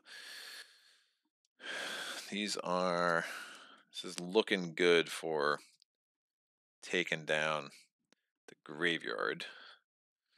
But first and foremost, your hand is higher if you move it to hills or mountains. I haven't done that yet. Am I going to get a level up? Nope, that's just 1 fame. That's just 2. Excellent. And by excellent, I mean garbage. Still have not seen Will Focus. All right, Norwas' third turn. 1, 2, and 3. It's green. 1 more card. He's gone through 10 cards. He has 8 left. Bunch of whites though, so he could definitely blow through that in 2 turns. I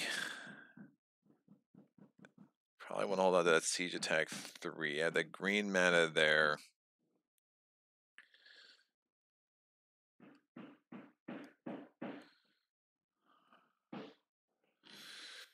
We'll focus. Great. I'm going to play. I'll stay where I am. Gibbering Ghoul. The Skeletal Warrior attacks with a 3 and has 4 armor. The Gibbering Ghoul attacks with a 4, has 4 armor, but he also has Vampiric. So if he gives me a wound, his armor increases.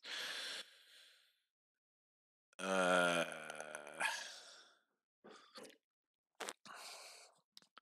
to think. I still have improvisation, so I know that's a strong card. I still have will focus. That's a strong card. It should give me range attack 6. Determination. The Northern Monks gives me potential ice attack 4. All right, I'm gonna take out this gibbering ghoul.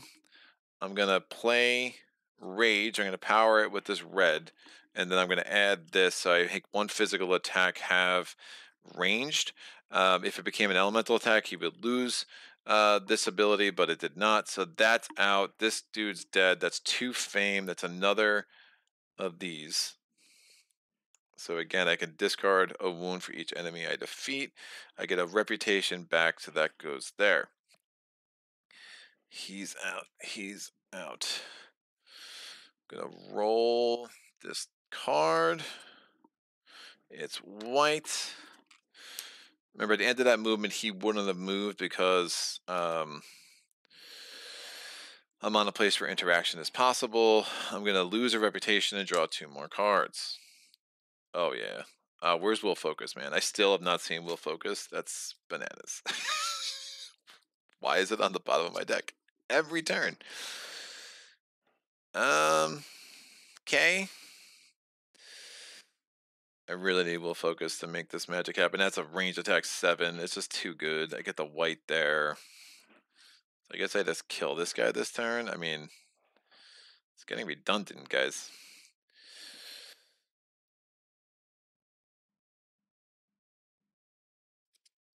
All right, Norwaz's turn. So white, it's a green, it's a white, 3 more. 1, 2, 3.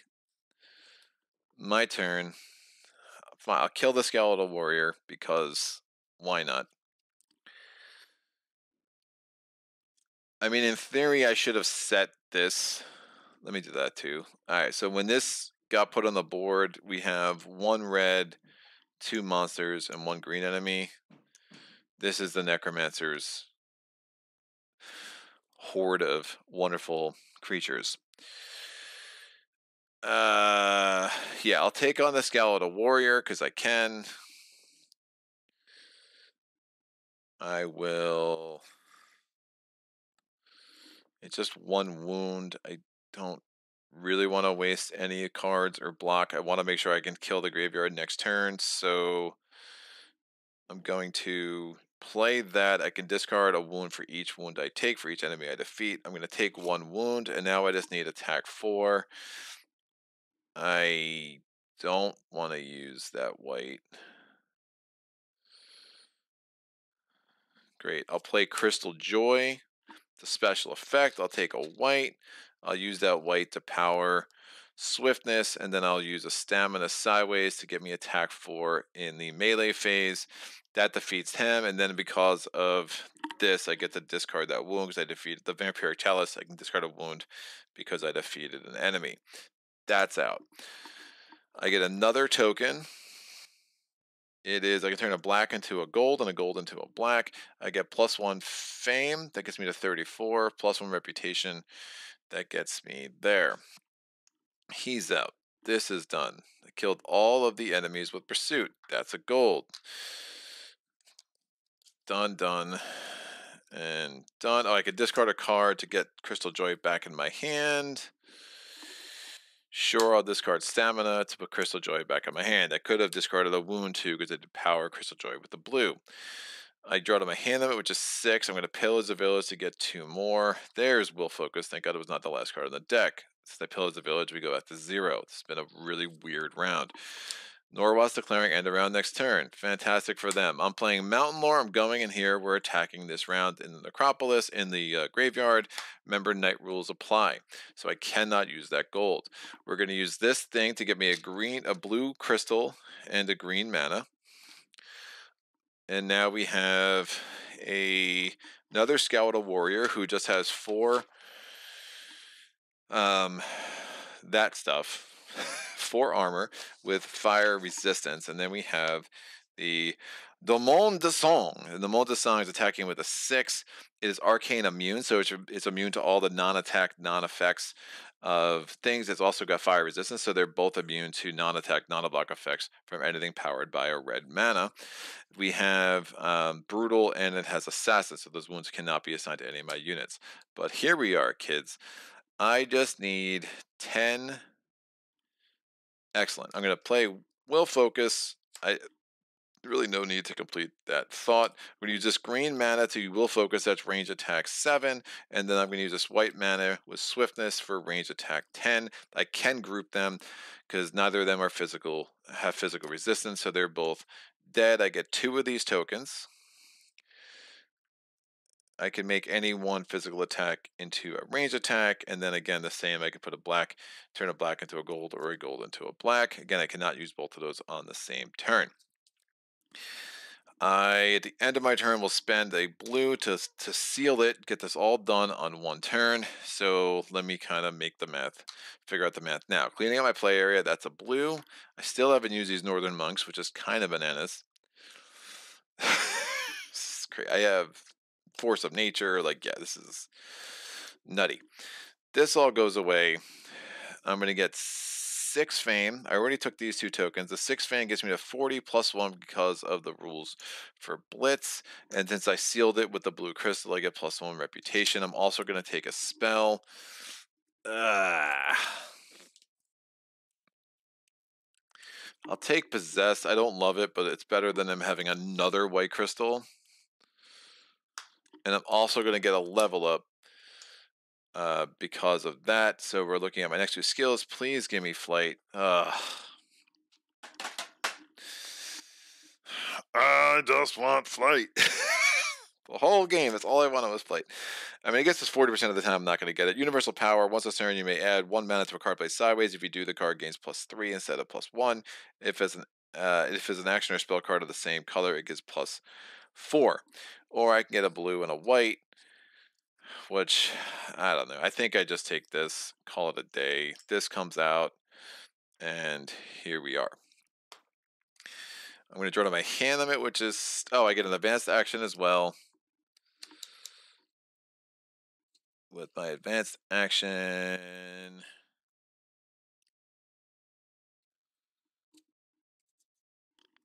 I'll take Spellforge. Get a bunch of mana for next turn. Why not? This comes down. Do I want to drop a card? I will drop. I'll drop Determination, I think. Get the rest of the cards on my deck. Here we go. Alrighty then. We're going to go Norwest's turn. He declares end of round. My turn. I've already liberated that sucker. I'm going to move. Again, I can't use a gold because I'm in there. But as soon as I move out of there, I could in theory, but that's fine. I have this move 2 as well. So we have move 2, because who the heck needs that anymore? Can I burn down the monastery is kind of where I'm at right now. Move 2. Move 6.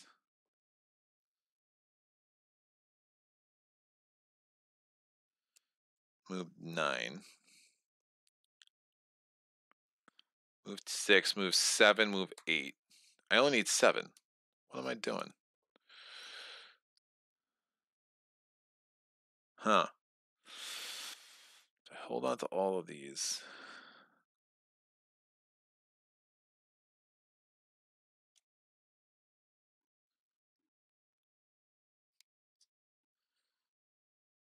Move 2, move 6. Move 7.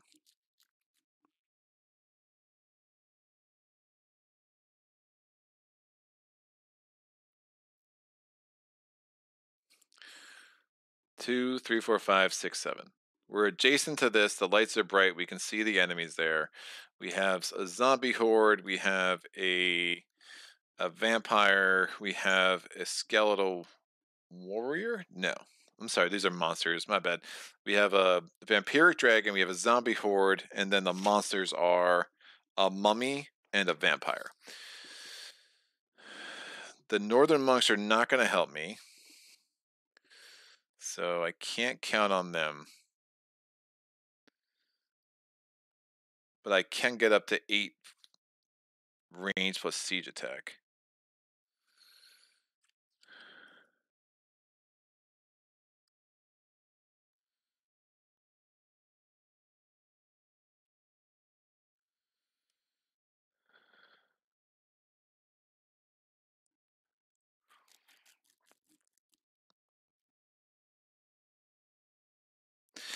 Yeah, let's do it. All right, I'm going to burn down the monastery, -3. We're getting a dude here. What are we? It's the Fire Mage. Fantastic. So I'm going to play Spell Forge. I'm going to power the blue from my inventory. I get up to 2 crystals remaining for the same colors as spells in the offer. I'm going to get a red and a green. I'm going to play Force of Nature. That's Siege Attack 3. And then I'm going to play Improvisation. That's Siege Attack 5, or Range Attack 5, because I'm adding that. And that's fine. Let's just take out this monastery. That's going to have a flag on it. And again, I ruined any chance of getting something from here, but you know, I'm not that worried about it. I kind of like where I'm at. And we've wiped out the Fire Mage, the Ice Mage. Ice Mage gets me up to 46. And hopefully this was worth it. What do we get? Well, let me clean up my play area. That's out. This is out. We still have this too. Oh, I could have done...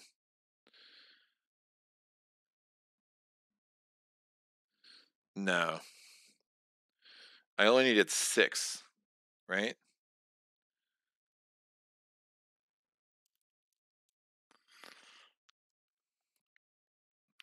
I only needed 6, so I could have done this sideways, played this with a blue, because I have so much access to blue, held on to Crystal Joy.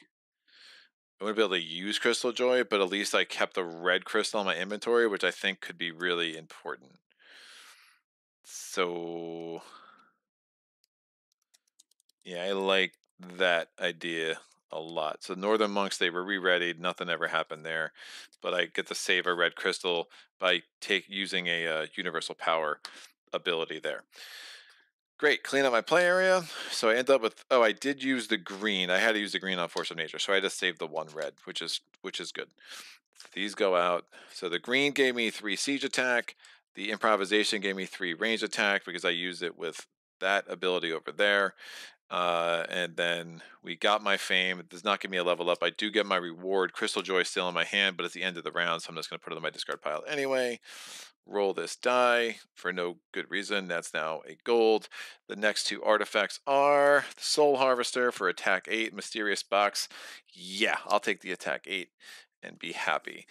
This goes in here. So, pretty powerful deck. I mean, the Sword of Justice, the Soul Harvester, Possess could be fairly interesting. Movement into the Necropolis is always 2. Night rules are going to apply, but it's going to be night anyway. We're doing a level 7. Remember, just like when fighting Volcare, you also have to fight the Necromancer every round. However, the Necromancer is defeated by defeating all of his levels. Then that is the end of the game. Any remaining faction enemies just go away and run scared, which is totally fine. Now, I don't know why I always thought they had fire attack. I guess the Elementalist faction has all the elemental attacks, so the Northern Monks actually haven't been all that powerful, but I'd rather have them than not. This is an unfortified situation. None of these enemies are that awful. My hand limit is only 6 still. I'm pretty close to a level up. Each level of the faction leader that you defeat, you do get 3 fame at the end of your turn. If you manage to defeat all remaining levels of the faction leader, or again, you always use the level that you're on at the start of the battle, but if you defeat that level that many times in the siege or range attack phase, then the faction leader does not attack in the block and assign damage phase. But that's a rare exception to the rule. Generally speaking, he will always attack you at the level that you start the battle with, no matter how many times you defeat him in the range or siege attack phase.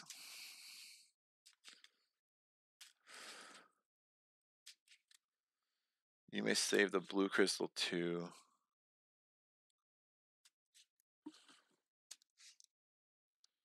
Oh, yeah, good call. So what, since I didn't, right. So I'll get to that in a second. So, yeah, let me take care of the chat then. So Warlord saying the last turn, since I had a card left in my hand, I could have just discarded the card with improvisation and got the range attack 3 that way. I didn't even need to spend the thing for universal power, so that makes more sense. So I'll save 2 crystals, which is super, super nice. So thank you, Dershu. All right, let me see what's going on. Thomas says, as all know, dragons are afraid of villages. Yeah, thematically, there's some disconnects here. Maze Knight 84, how late the game? Where are we at? Warlord Drake says, I smacked on the dragon. They work like any other rampaging enemy, so you provoke both of you move over to the graveyard. Also, to avoid combat pursuing enemies, you may use your Staff of Concealing, if that's the right name. It is Staff of Concealment for sure. No need to spend the red crystal. You may save the blue crystal 2, siege attack 3, plus improv, range attack 3. Awesome. Cool. Yeah, saving 2 crystals is nice. We are adding a white card, so it's another reason I'm glad I got rid of the possess spell, and we're adding a green crystal. I burned down both of these monasteries, so there is nothing else added to the unit offer. The next advanced action coming off is Explosive Bolt. These come down. And yeah, so that was a weird round where we just basically had 4 enemies in pursuit, and I was able to just kind of spam the village, continually pillage it, get 2 extra cards, take down one at a time, because the rest of them were not going to come into places where interaction was possible. Again, it's a weird rule. It's I think one of the parts where Tezla just kind of falls off for me, where like there's just parts where you're like, okay. Right, some of the rules. I think most of the rules in the base game are rather intuitive. And I think the same said with Lost Legion and Krang. But then when you get to Tezla, sometimes these scenarios kind of veer off into the why. And it's like, because the rules say so. And you're like, okay, that's fine. We'll just go with that.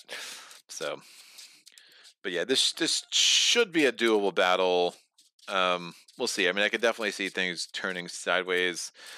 You know, one of the things you have to do when you're facing the faction leaders is you want to be careful how many times you defeat them, what level you're leaving them at for subsequent turns. Because if you leave them at some levels, all levels are not created equal, and some of those levels can be really, really brutal if you're not careful and aware of what level they're going to be attacking you at in future rounds.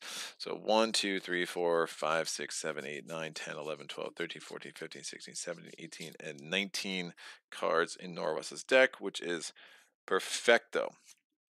All right, all these cards come out. We're going to have elite units in the offer now. We have a catapults. Again, we could, if we wanted to, go up to that green city, try to get the catapults. There's really no point that I can see. Almatef Phasers are also pretty good. Shock troops are great, and the foresters. So none of them were recruitable in a monastery, so I feel a little bit better about burning that sucker down. It was indeed a bit of a risk. I do think the monastery units. I mean, you have, I guess, the sorcerers, or are they monastery? Or are they just mage tower? I think the sorcerers. I think the monastery units are better for the regular units, like all the savage monks and northern monks are really great. The red cape monks, if you can get them early in a game, like we got the northern monks here today, although they haven't been all that useful. I roll 4 dice. I get 2 golds, a white, and a red. Who's glad that I can turn one of those golds into a black if I get that possess spell? So I'm drawing to my hand limit. My hand limit is 6. So we get Spell Forge, Stamina, March, Promise, Swift Bolt, and Rage. Not the greatest deck that I've ever seen, but could be a good time to do some sparing power.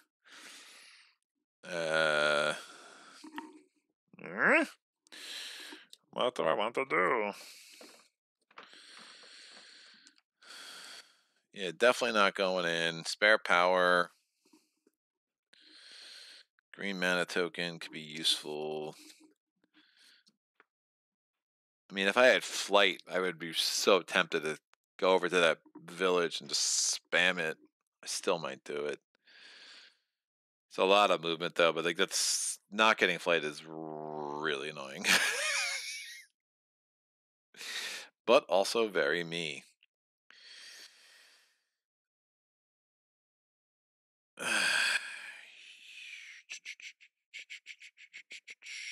My keep is all the way the heck back here.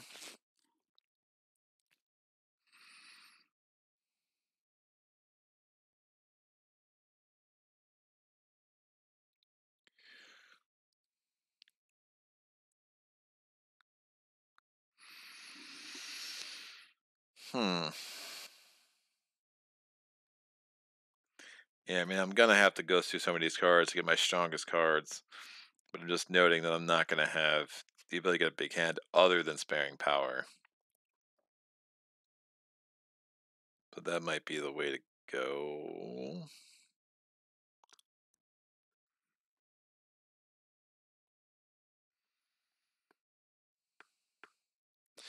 The Necromancer is starting the battle attacking with he's summoning 2 monster enemies.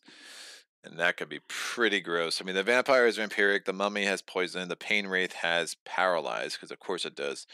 And the shroud and the Demon de Song, which we've already seen, has assassin and brutal. If I spare power as many turns as I can, I'm probably gonna have to do this in two goes. Or do I just friggin' move? Go to that village, using the sparing power, get a huge hand. It's gonna be move 5 back, but whatever. Let me spare power. I'll let Norwas go first. Don't even need to draw for him. And we'll see. Just want to get max cards in my hand. So Norwas gets a green. Put that up where you can see it. A red, and it is a white. So 1, 2, 3. So only 13 cards left, right? So that's something to keep in mind. If I'm going all the way over there to that village, how many cards am I spending? How many cards am I really going to net? So sparing power, getting a card here. I'm going to drop Promise. I'm going to drop March, drop Stamina. I'm going to play Spellforge. I'm going to power that with a blue and get a green and a red.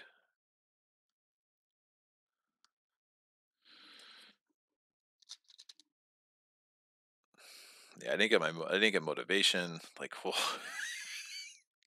I mean, the crystals have been nice. Don't get me wrong, but not the greatest situation. So this goes away. These 4 cards are discarded. I'm drawing 4 more. We get Threaten, which is garbage. Dodge and Weave is great. Swiftness is fine, and Mana Draw.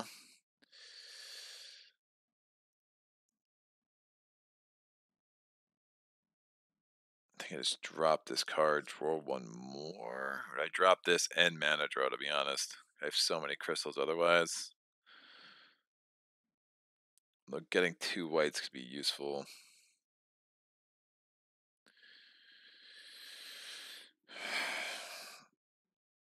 Turning that into a black's going to be useful. I'm going to need move 2 to get in. Alright, Norwaz's turn. White, white, red, no more cards. Went through 9, has 10 left.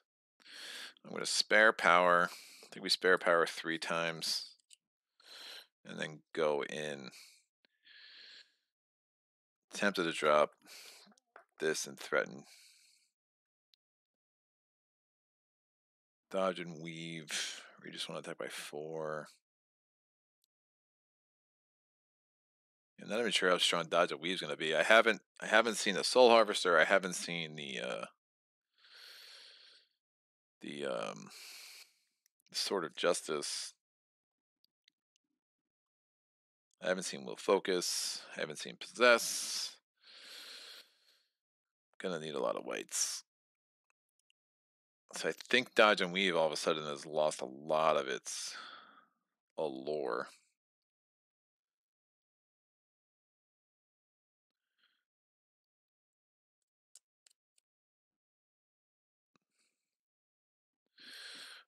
I'm gonna drop Swiftness and Threaten. And draw 2 more cards. Tranquility. Drawing 2 cards could be helpful. And March.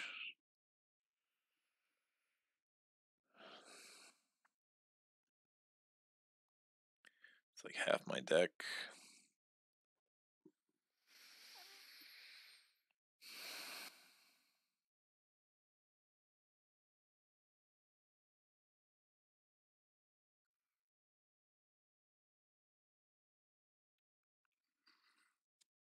All right, Norwest's turn. It's a red, it's a white, it's a green. 2 more. 1, 2. I think I have to go in case we have to do this in 2 turns, because there's always a chance he goes to his entire deck and declaring end around the turn after that. So I do want to give myself 2 cracks at this. I think I'll be fine. A big hand would be nice. Just doesn't seem like it's meant to be. So we're going to take care of the sparing power. Draw 2 cards to my hand. Oh, it's the friggin' wound.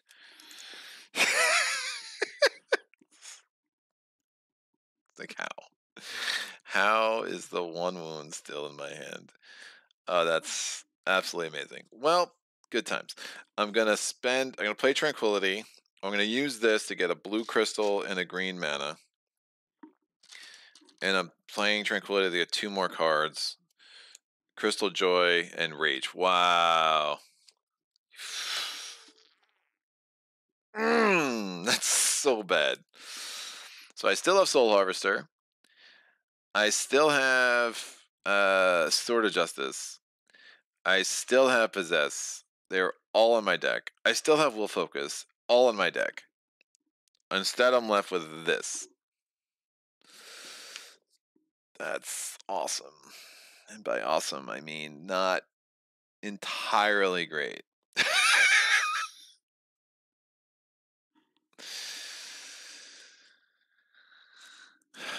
Great. I mean, not great.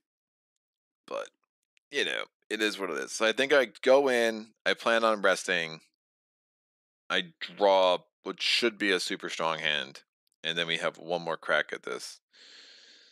But I'm only going to be able to take 5 wounds. I probably take the max. So bad. So I got neither of my artifacts, and I did not get my spell. That's great. All right, we're going in. Here we go. This is us going in. I'm in. Look at me. Alrighty then. Let's figure out these wounds rather systematically. Right? So the Vampiric Dragon would be super bad. He's 3 wounds. It would be 17 for each. If I don't block him, it's 3 wounds to me, and then it's me or anybody. So any wound he assigns, it's an extra to a unit or to me. It's +1 to his armor. So it'd be, and he's got elusive, right? So it's 8 or 16. So it'd actually be 19 to defeat him in the melee phase. These guys are just cumbersome. They have cumbersome. They're 1 attack each. If I don't spend any movement points to reduce that or block each of those separately, that is going to be 3 wounds. The vampire also has elusive, so that's 2 wounds. So he'd be at 12 if I don't block him. And then the skeletal warrior, the mummy, physical resistance, so ice attack could finally come in handy. However, he's also got ice resistance, so never mind that. So that's 2 wounds, plus he's got poison, so that'd be 2 wounds on my discard. Now, no one has defend. The question is, am I killing any of these dudes in the range or siege attack phase?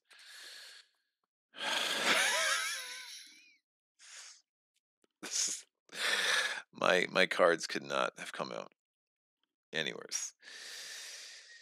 And I used all my tokens getting here, but I don't regret that.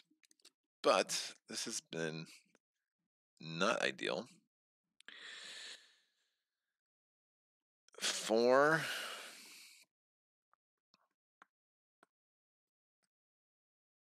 Two mummies there. That ice resistance is kind of gross. I should be able to block all these clowns.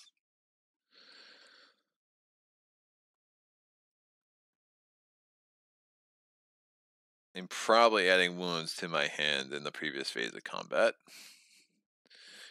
Don't think I'm taking out the Vampiric Dragon or the Vampire. This hand is a joke.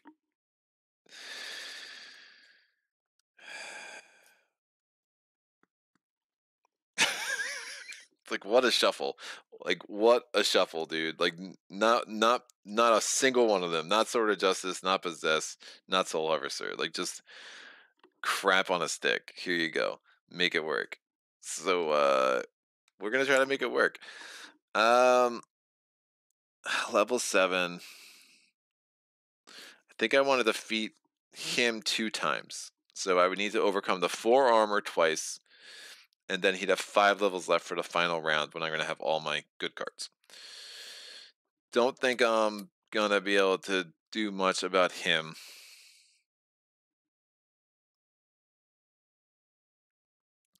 My range with siege attack caps out at 7. Which isn't great. Range attack at 4 isn't great. I mean, it's the 5 armor here, physical resistance there. Killing the skeletal warrior isn't the worst idea.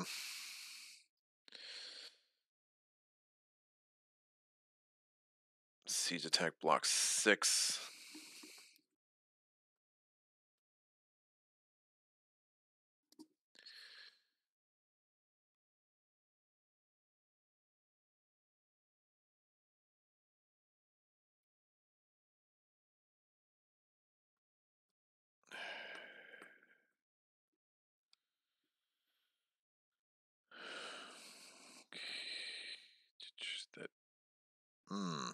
This is bad.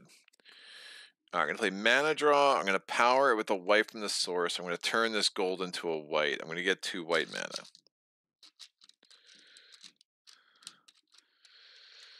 Nothing that reduces armor. But I know he's attacking there. The question is, am I defeating any of these guys in the range or siege attack phase?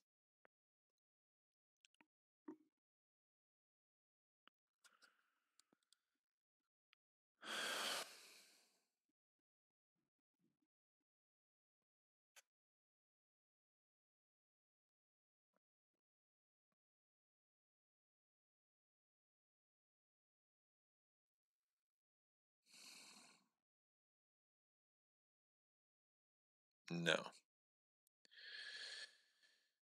No, I'm not.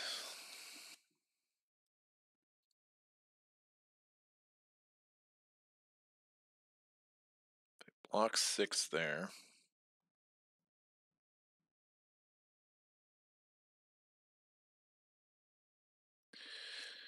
If I can kill him. If I kill the dragon. Just seems like a waste of time. But it's 7. I'm going to level up once no matter what. Just not sure killing a dragon is worth it from a wound perspective. Once I have 4 armor, so the fact that I'm 2 shy there is gross. If I have 4 armor, like, this math gets a lot better from a wound standpoint, especially knowing I have 2 more enemies coming my way for this attack.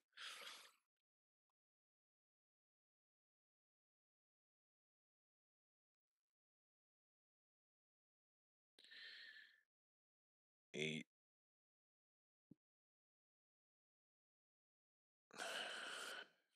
I block 6.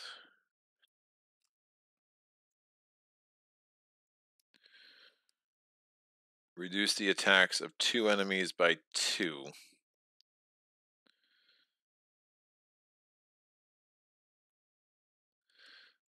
There's literally no one I can defeat in the range of siege attack phase. Oh, this is so bad, dude.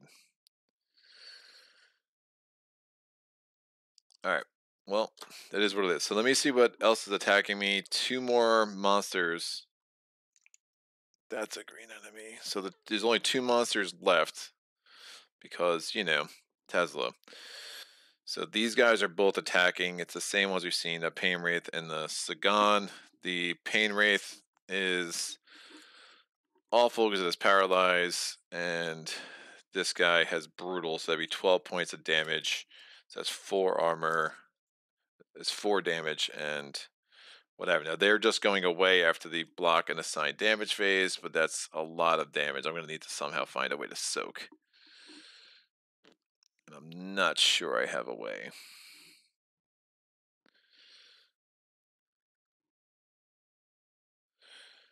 Obviously can't get paralyzed, so that's a non-starter.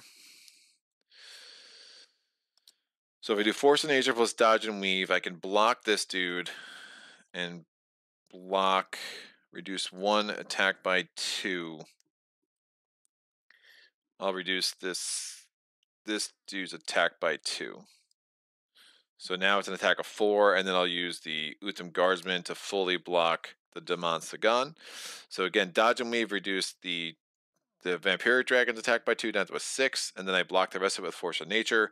Utham Guardsman is Arcane Immunity. Nope, Arcane Immunity does not protect the attack. It only protects the enemy. So the attack can be reduced to 4, and then we fully blocked it with the Utham Guardsman. So that's blocked. The Vampiric Dragon is blocked. So we just took care of 7 wounds. I'm going to have to use this blue to block this dude because obviously I cannot get paralyzed. These 2 guys just go away. They were just there for the attack phase, and they go away after they are blocked or their damage is assigned. I'm going to use Crystal Joy sideways to block one of these.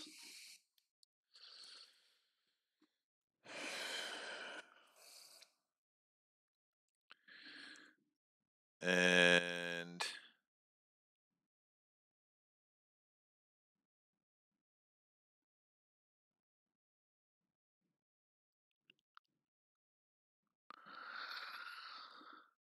I'm going to, if I don't take any wounds to my hand, I get some stuff, but I don't think, remember, I can only do a healing effect after battle, so assigning a wound to the herbalist is not exactly possible.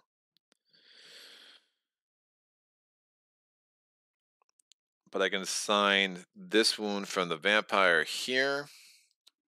This goes away, because again, it's 5 armor. I can take these 2 wounds to my hand and these 2 wounds to my hand. I'm planning to rest anyway. It is what it is.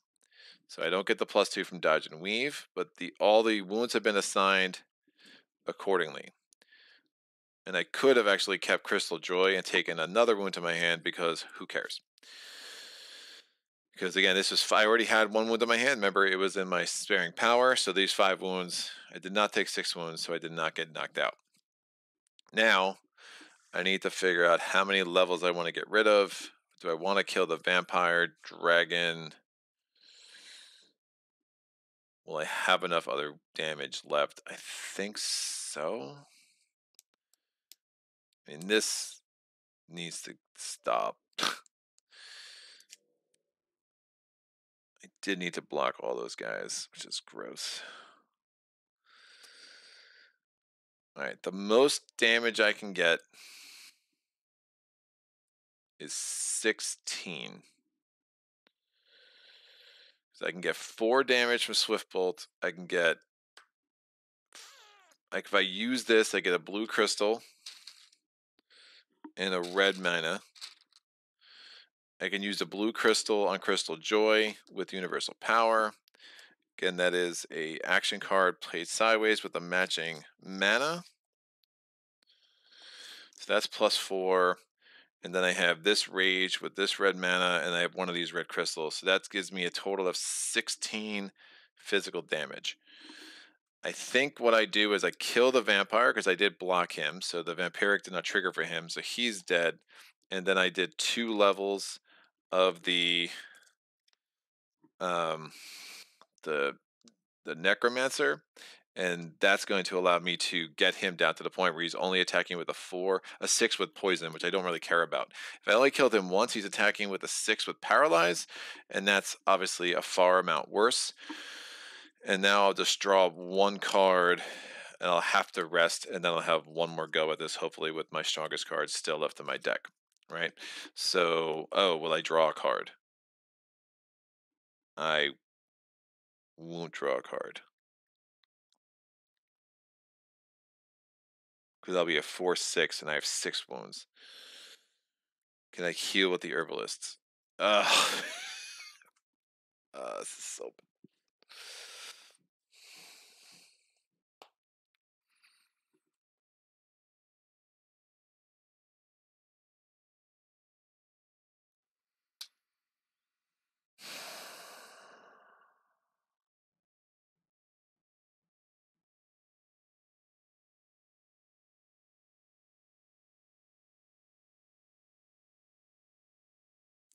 Alright, I can't kill the Vampiric Dragon because I can't take that extra one. So Crystal Joy, we would have done this. We would have used Crystal Joy to reduce the zombie.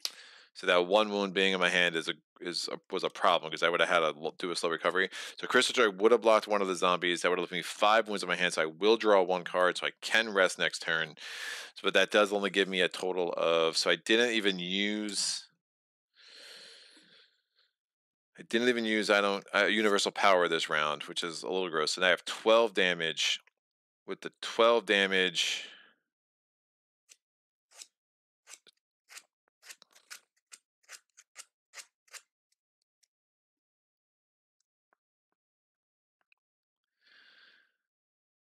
wow. With the 12 damage, and I need 13. So bad, dude. Unless I just don't care about the Northern Monks, right? Or the Herbalist anymore.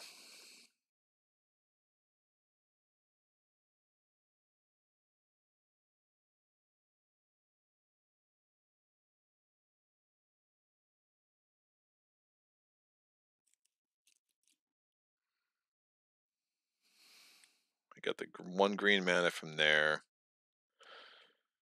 Did I have a green crystal? I must have had a green crystal.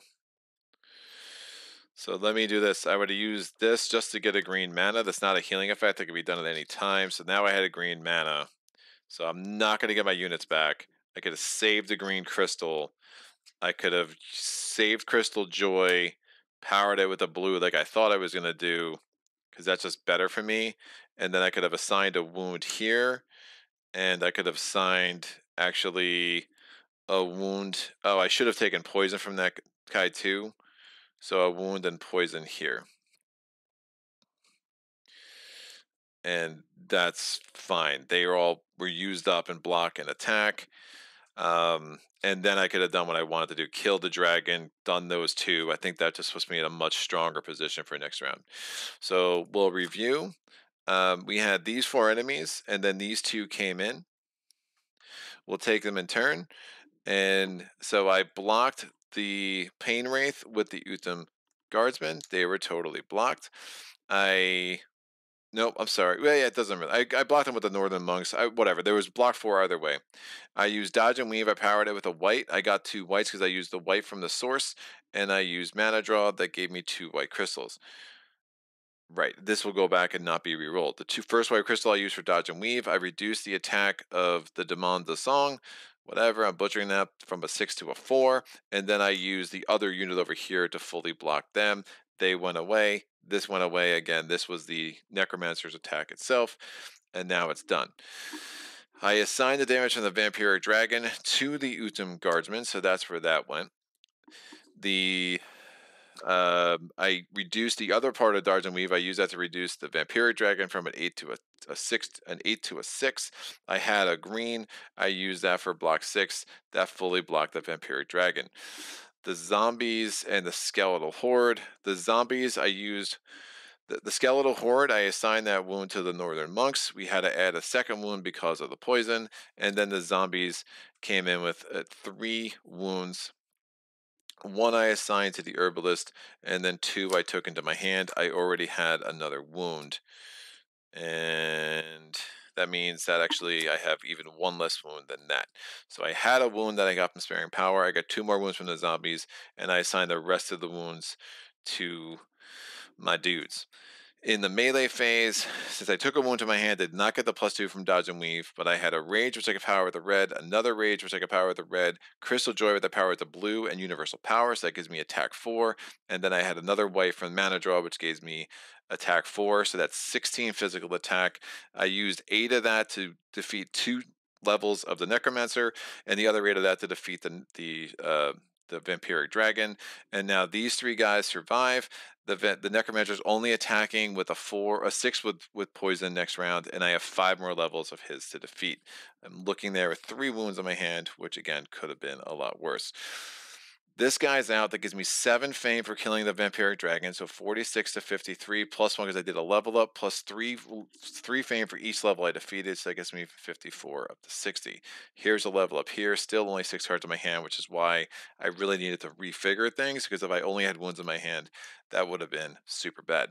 Cleaning out my play area. I already did my level up prematurely. This white does not get re-rolled as per the terms of mana draw. That is now a black. This comes down. Since I defeated the vampiric dragon, I do get 1 more of these suckers. It is the Amulet of Reawakening. I can play that on my next turn when I'm resting and draw an additional card on my final turn. The Universal Power goes back. I did have to use both of my skills here. And now I'm left with a green crystal and a red crystal, which is nice. This is out. These are all out. I'm going to draw to my hand limit, which is 6. I do get booted back to there. I get 1 Soul Harvester, Sword of Justice, and Determination. That's a hand. Fantastic. All right, Norawas is going to go 1, 2, and 3. It's red. No more cards coming off. On my turn, I'm going to play the Amulet of Reawakening. We're going to randomly take a card out of here, put it on the bottom of my deck. What is it? I don't know. We'll find out. Bam. And then we're going to use Determination, and we're going to discard this, which is a non-wound card. Any number of wounds, those go all on my discard pile. Because I used the Amulet of Reawakening, I can draw 1 additional card, so I'm actually going to draw up to 7. I'm not sure I did that right before. I think I might have forgotten to draw the extra card when I did Amulet of Reawakening before, but someone can go back and check. So Charm, so get Possessed, which is great. Mountain Lore, Swiftness, Improvisation, and then last but not least, Will Focus. That should be enough. I need 20 attack to wipe that dude out, so I think I have what it takes. Norawas is going to go. He's declaring end of round next turn. All right. Whew. Thomas says, you play Hoplomachus Vitorum already? If yes, what do you think about it? I have not, and it's driving me a little nuts, but I just have too many review copies and stuff to get through. I'm hoping to get the Hoplomachus sometime in late April, if everything else works out. Warlord Drake, FYI, you may play black mana dice to use the primary effect of Universal Power with any card. It's very flexible at night, yeah, for sure. Warlord Drake, be honest, I'd rather go to the village at the initial hand you had to village until the good cards come. You can go through mountains by mountain lore, so that mountain wouldn't have been a problem to go through. Yeah, I just felt like the net gain. I didn't have a ton of movement in that starting hand, and I was like, whatever. But yeah, it kind of, that was like a crap. I mean, that was like worst case scenario, that card draw I had. So I feel pretty good we'll be able to, killing the dragon. I feel like we'll be able to manage the wounds now and just do 5 more levels and get this thing done the next attack. Thomas Willinger, don't block, just keep the 1 card. Maybe you don't want to use the card you draw for resting. Maybe. And then Thomas Willinger says, even better. And then Devin Palmer has his head exploded. I'm sorry. I apologize to your family. Alrighty then. Okay. I feel like we'll be fine. Maybe. Out of white crystals. I have to do this, I think. We just need attack 20, and I definitely need to do possess.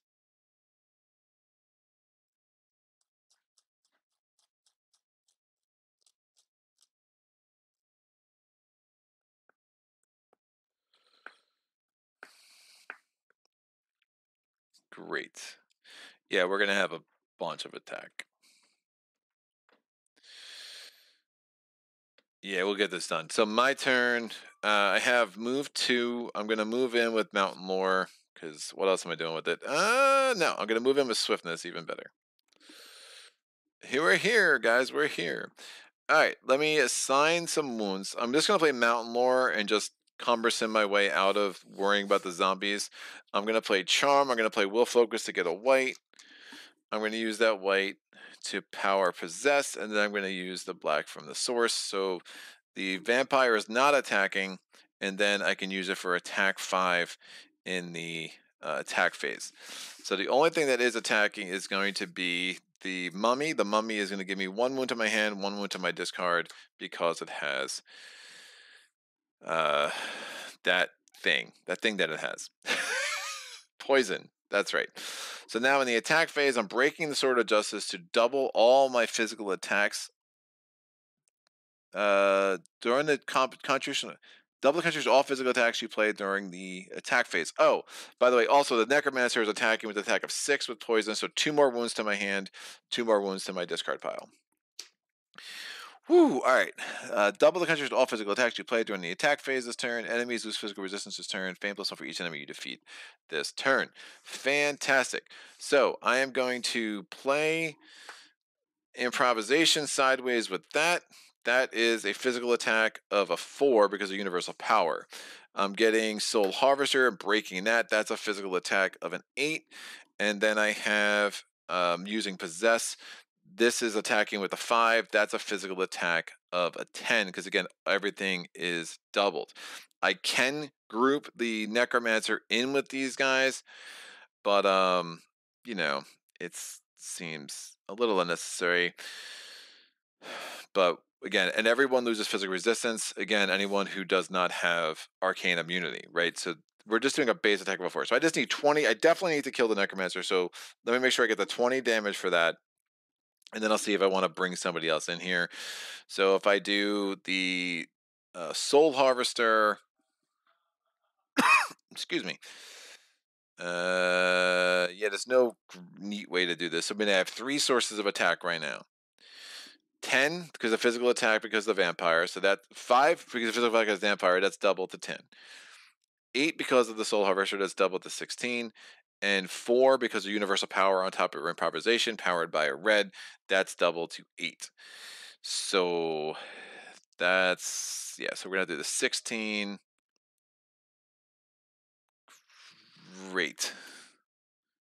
Including, only attack other enemies with that attack. Great. So everyone loses physical resistance as well.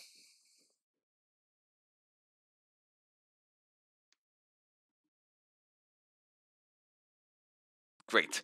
So I'm going to do the attack of the 10 from the vampire is going to kill, and because he can't attack himself, so he's going to kill both the zombies and the skeleton and the mummy. And then we have the 8 attack from improvisation plus the 16 attack from the Soul Harvester. That's 24 attack. And I'm literally, well, I guess because of elusive, I'm actually pretty far away. That doesn't count as him being blocked, so the elusive would still count. So I'm 10 attack away from being able to kill the vampire as well. So the 24 attack here, though, is enough to do 4 levels of damage, 5 levels of damage to the Dark Crusader faction leader, the Necromancer himself. And at the end of this guy is like, oh my gosh, where did my friends go? And he leaves. And vampires sound super weird. I keep saying this. No one believes me. We're going to get 6 fame from this. I'm going to get 2 more of these things. Oh, we only have 1 more. I never used either one of those guys. The biotoxin could have been super helpful last round. But we're going to get 6. I don't know if they reshuffle. I don't think they do. But at this point, who cares? So I get 6 fame from that, plus 3 times 5, so 15 fame from that, so 21 fame. That gets me up to 81. I get plus 1 for each of the 2 level ups, so I actually end up at 83. We would obviously do a level up. We have no chance to kill the vampire. He just goes away because he just disappears. We end our turn in the Necropolis. I think in Life and Death you get something, maybe, sort of. No, I don't know. I can't remember how that all comes together. But in this game, we could play out 1 more turn if we were trying to chase some score. Obviously, you know by now, I don't really care much about doing that. It just seems like a little bit of a waste of time to me personally. But I will re-roll that die. It's a gold, and I get a gold to end the game because give me a gold. Gold star right here, baby. Did I shut my bike off? No, I didn't. I got really excited. That was real hard. Pounding my chest a little bit too fiercely there. So cool. That was not as easy as I expected it to be going into that last round, but just had to piece together that really kind of garbage hand. We end with Tranquility back on our deck and a stamina, but used every card on our deck to not only kill 2 more of the enemies that were there, but we got 5 more levels off the Necromancer. we could have done a 6th if we needed to, right? We have 4 more attack there, so that's a nice little win. I'm happy about that. Let me make myself a little bigger here. And cool. Yeah, we'll do Hidden Valley soon, and then kind of do Life and Death. I always thought it was weird that Tezla starts you with Life and Death when that is like the combination of the two factions. I think I don't know. For me, like start with the more simple things and kind of get up there. So I don't like how they put that rulebook together.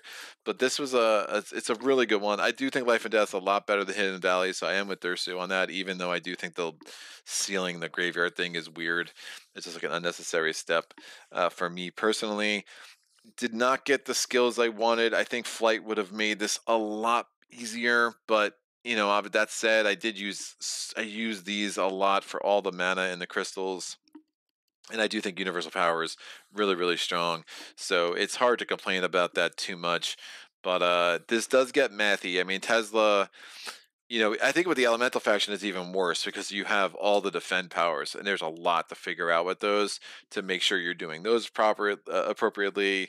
The Vampiric makes it more mathy from the Dark Crusader faction side of things, so you have to like double and triple check your work. And part of this, when I kind of walked through that first battle again, I was just kind of making sure I did it right with all the different things that had to be, you know, taken care of. When you have the Dark Crusader leader attacking you with 2 extra enemies, well, all of a sudden now I have to figure out how 6 of these attacks across the 4 enemies that are there, plus the 2 with the summoning abilities of the Dark Crusader leader. How do I get through those 6 attacks without getting knocked out?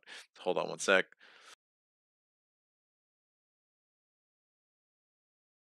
And we're back. So, you know, being able to, you know, it's like, all right, well, I was hoping to bring the Northern Monks back, but you know what? Forget it. Let's just wound all of these guys. Let's just make sure. And the way it worked out, the fact that Soul Harvester and Sword of Justice for the next 2 cards, and then I could use Determination to rest, that worked out way better, you know, for me. Obviously, if I had to discard one of those 2 cards, that wouldn't have been great by any means. But I think Dershow's right. The way I played out, like if I just was like, you know what, let me get back here, pillage, pillage, pillage, pillage, pillage, get a huge hand, and then I can come in and kind of try to do this all in one swoop. That I think would have been a little bit easier, but I didn't expect that I was going to lose, that I wasn't going to get any of my strong cards. You know, it just it made things a lot harder for sure. Madi says, hello, how's it going? I just heard you saying I just need 20 attackers is nothing, so I guess you're in a good spot. Yeah. It worked out, dude. Warlord, good job, man. Yeah, thanks for the assist. Remembering reminding me about the pursuit mechanic, being able to save that 1 crystal because I didn't need to, I could have just done, you know, improvisation with another card. You know, I generally wouldn't recommend using these tokens as aggressively as I did. I really could have benefited from having these, but there were just certain things I wanted to get done by the end of different rounds, and you know, I probably was a little bit over aggressive in my use of these tokens here for sure. Exploring that was probably a mistake too, because I just ended up with 2 more enemies with pursuit. So that 3rd round was really just like, all right, I'm gonna camp down in this village and then just defeat all these enemies one by one as I stay in this village, and hope for the best, right? So, but had such a strong hand. I mean, taking out that graveyard was nothing, and then I was able to come over here and take out those monasteries. Getting 2 very strong artifacts, at least from providing attack, was super helpful for sure. Jeff with a thumbs up and a wave. Hello, sir. Thank you for joining. Sagittarius, I am here. Is this the end? It is. I'll let you decide. I don't know. Yeah, it was the end, dude. We with a Dursu assist, we were able to pull this one off, but it was you know, it looked like it was going to be easy, and then all of a sudden it was like, oh, that was the worst shuffle I could have asked for. So it took us 2 attacks, wounding every single one of my units, a key rest, but we were able to get it done in the end, and took down our fearless took down the Necropolis and got out of the realm of the dead with our dragony life still intact. So Warlord says, "You're welcome. I always enjoy assisting beginners." Jonathan says, "I 100% agree that Hidden Valley just isn't as good. I should look for a variant." Laugh out loud at Drake. Yeah, dude, that's funny. You guys are funny. You're all so funny.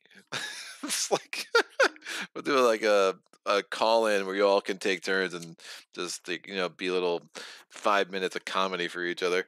They'll have someone judge who's the funniest of them all.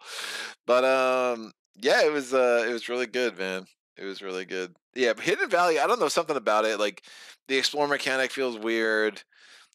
There's like triple the explorer that's normal, but then even then ends up not really being a thing because you just get the tokens that let you explore for free. Like there's a lot of things they do with it. I do like. I mean, the centaur is pretty cool. I do like their enemies, right? The defend can get really trippy, but I kind of like the math of that.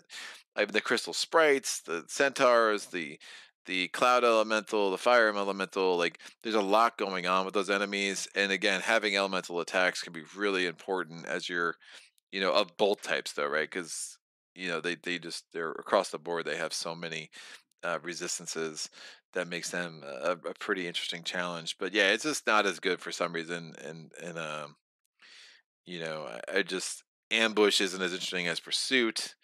But I do like it, man. They're definitely among my, they're somewhere in my top 10 for sure. I mean, there's not that many scenarios for solo play, but yeah, there's somewhere. Scenarios that I don't begrudgingly play. I do look forward to them as a change of pace. I mean, I guess the only scenario I don't really like right now is Lost Relic has really fallen off for me.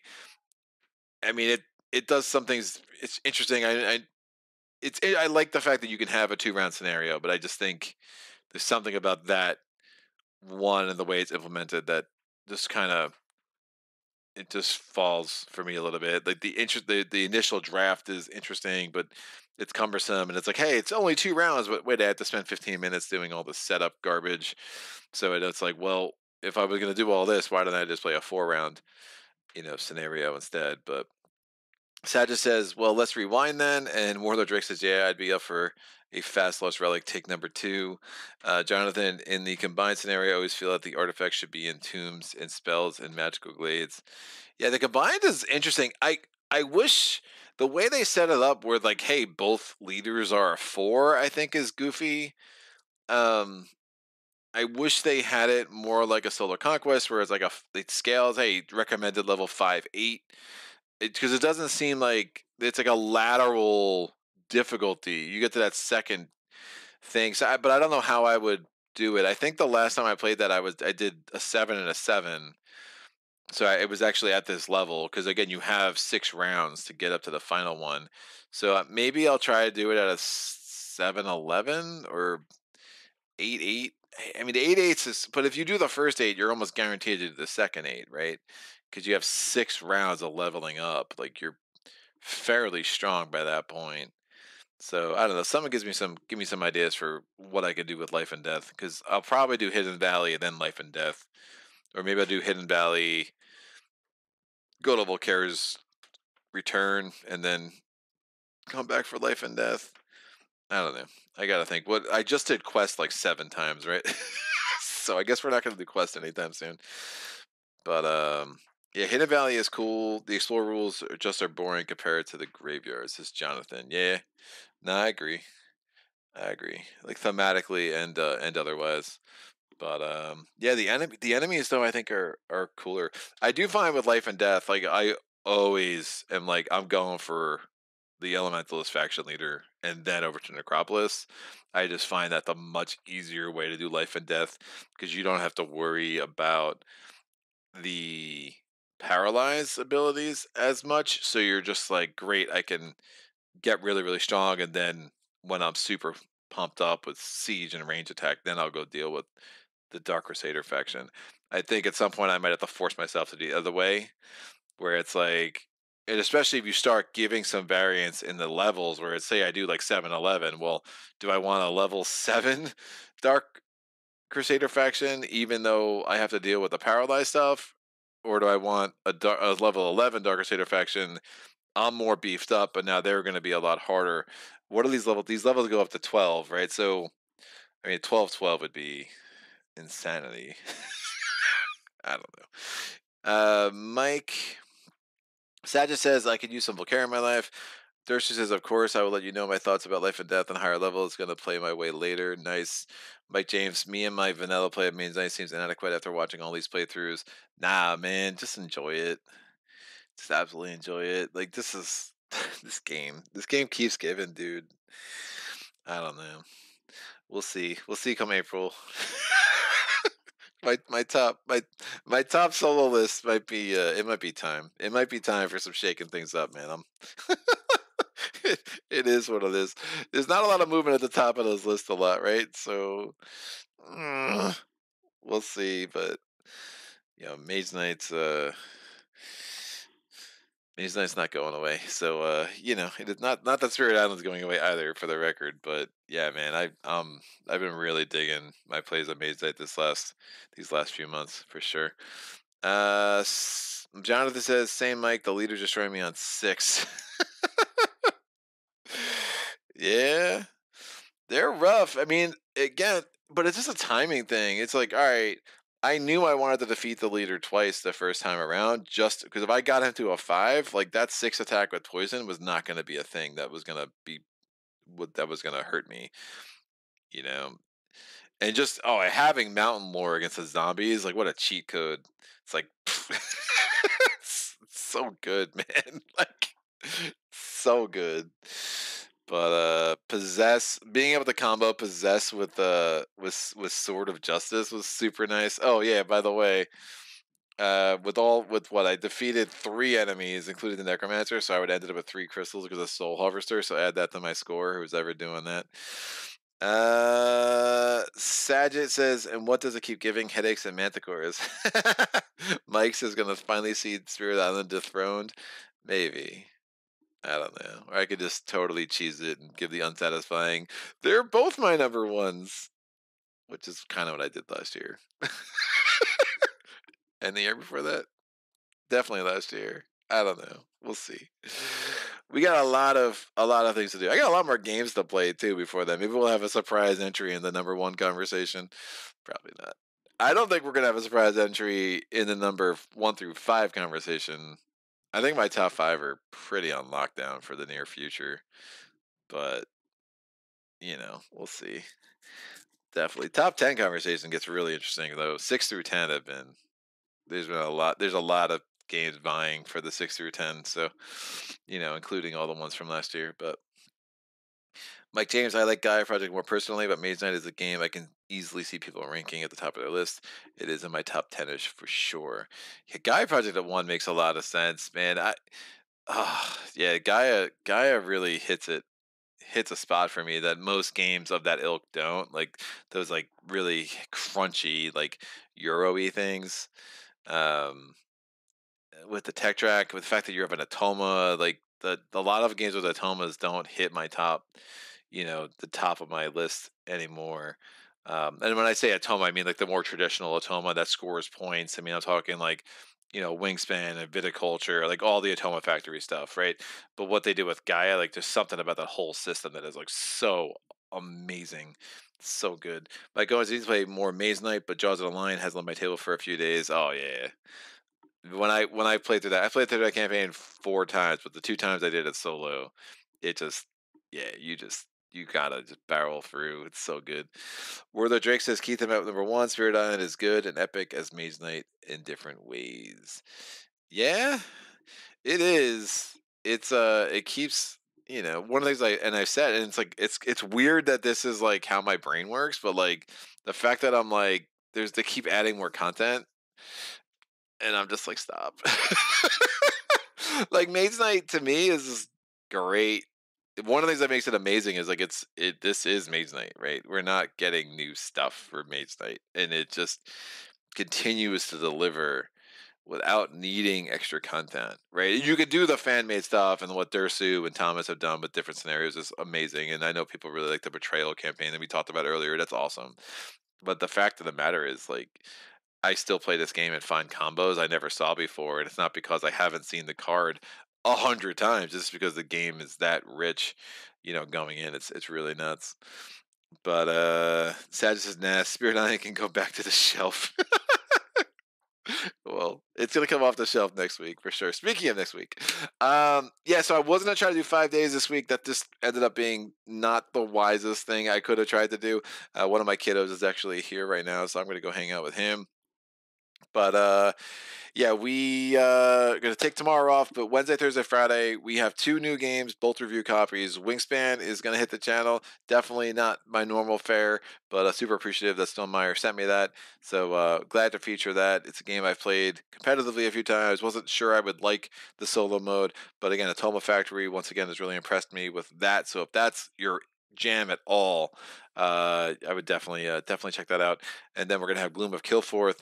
Took me a lot longer to get my head wrapped around than I thought it would, but glad finally things are starting to click with me in that game, and really do like what that brings to the table. That was a review copy from Hull or Nothing Productions, and then we're gonna finally get the chapter 4 of the Aurora from Cloudspire. So that's gonna round out this week. Next week you can expect Spirit Island, probably Lost Expeditions with some of the expansion stuff. I got maybe Champions of Horror. I'm going to get Nemo's War back on the channel. So lots of really cool things going on. So again, if you want to see like just certain titles you could expect to see in upcoming weeks, go on my Patreon page, link in the description below. There you'll find a March's public post. I put a public post at the beginning of every month or near the end of every month for the next month, where I kind of go through different titles that you'll expect to see. Some other things I want to get on the channel this month: Dwellings of Eldervale should be on the channel by the end of this month. I'm reading the rulebook for Renegade. Super excited about that. Shout out to Philip, my Patreon, who kind of worked that out for me, that we were able to get a copy of that into my house together. It's a long story. Won't bother you with that, but it was super awesome.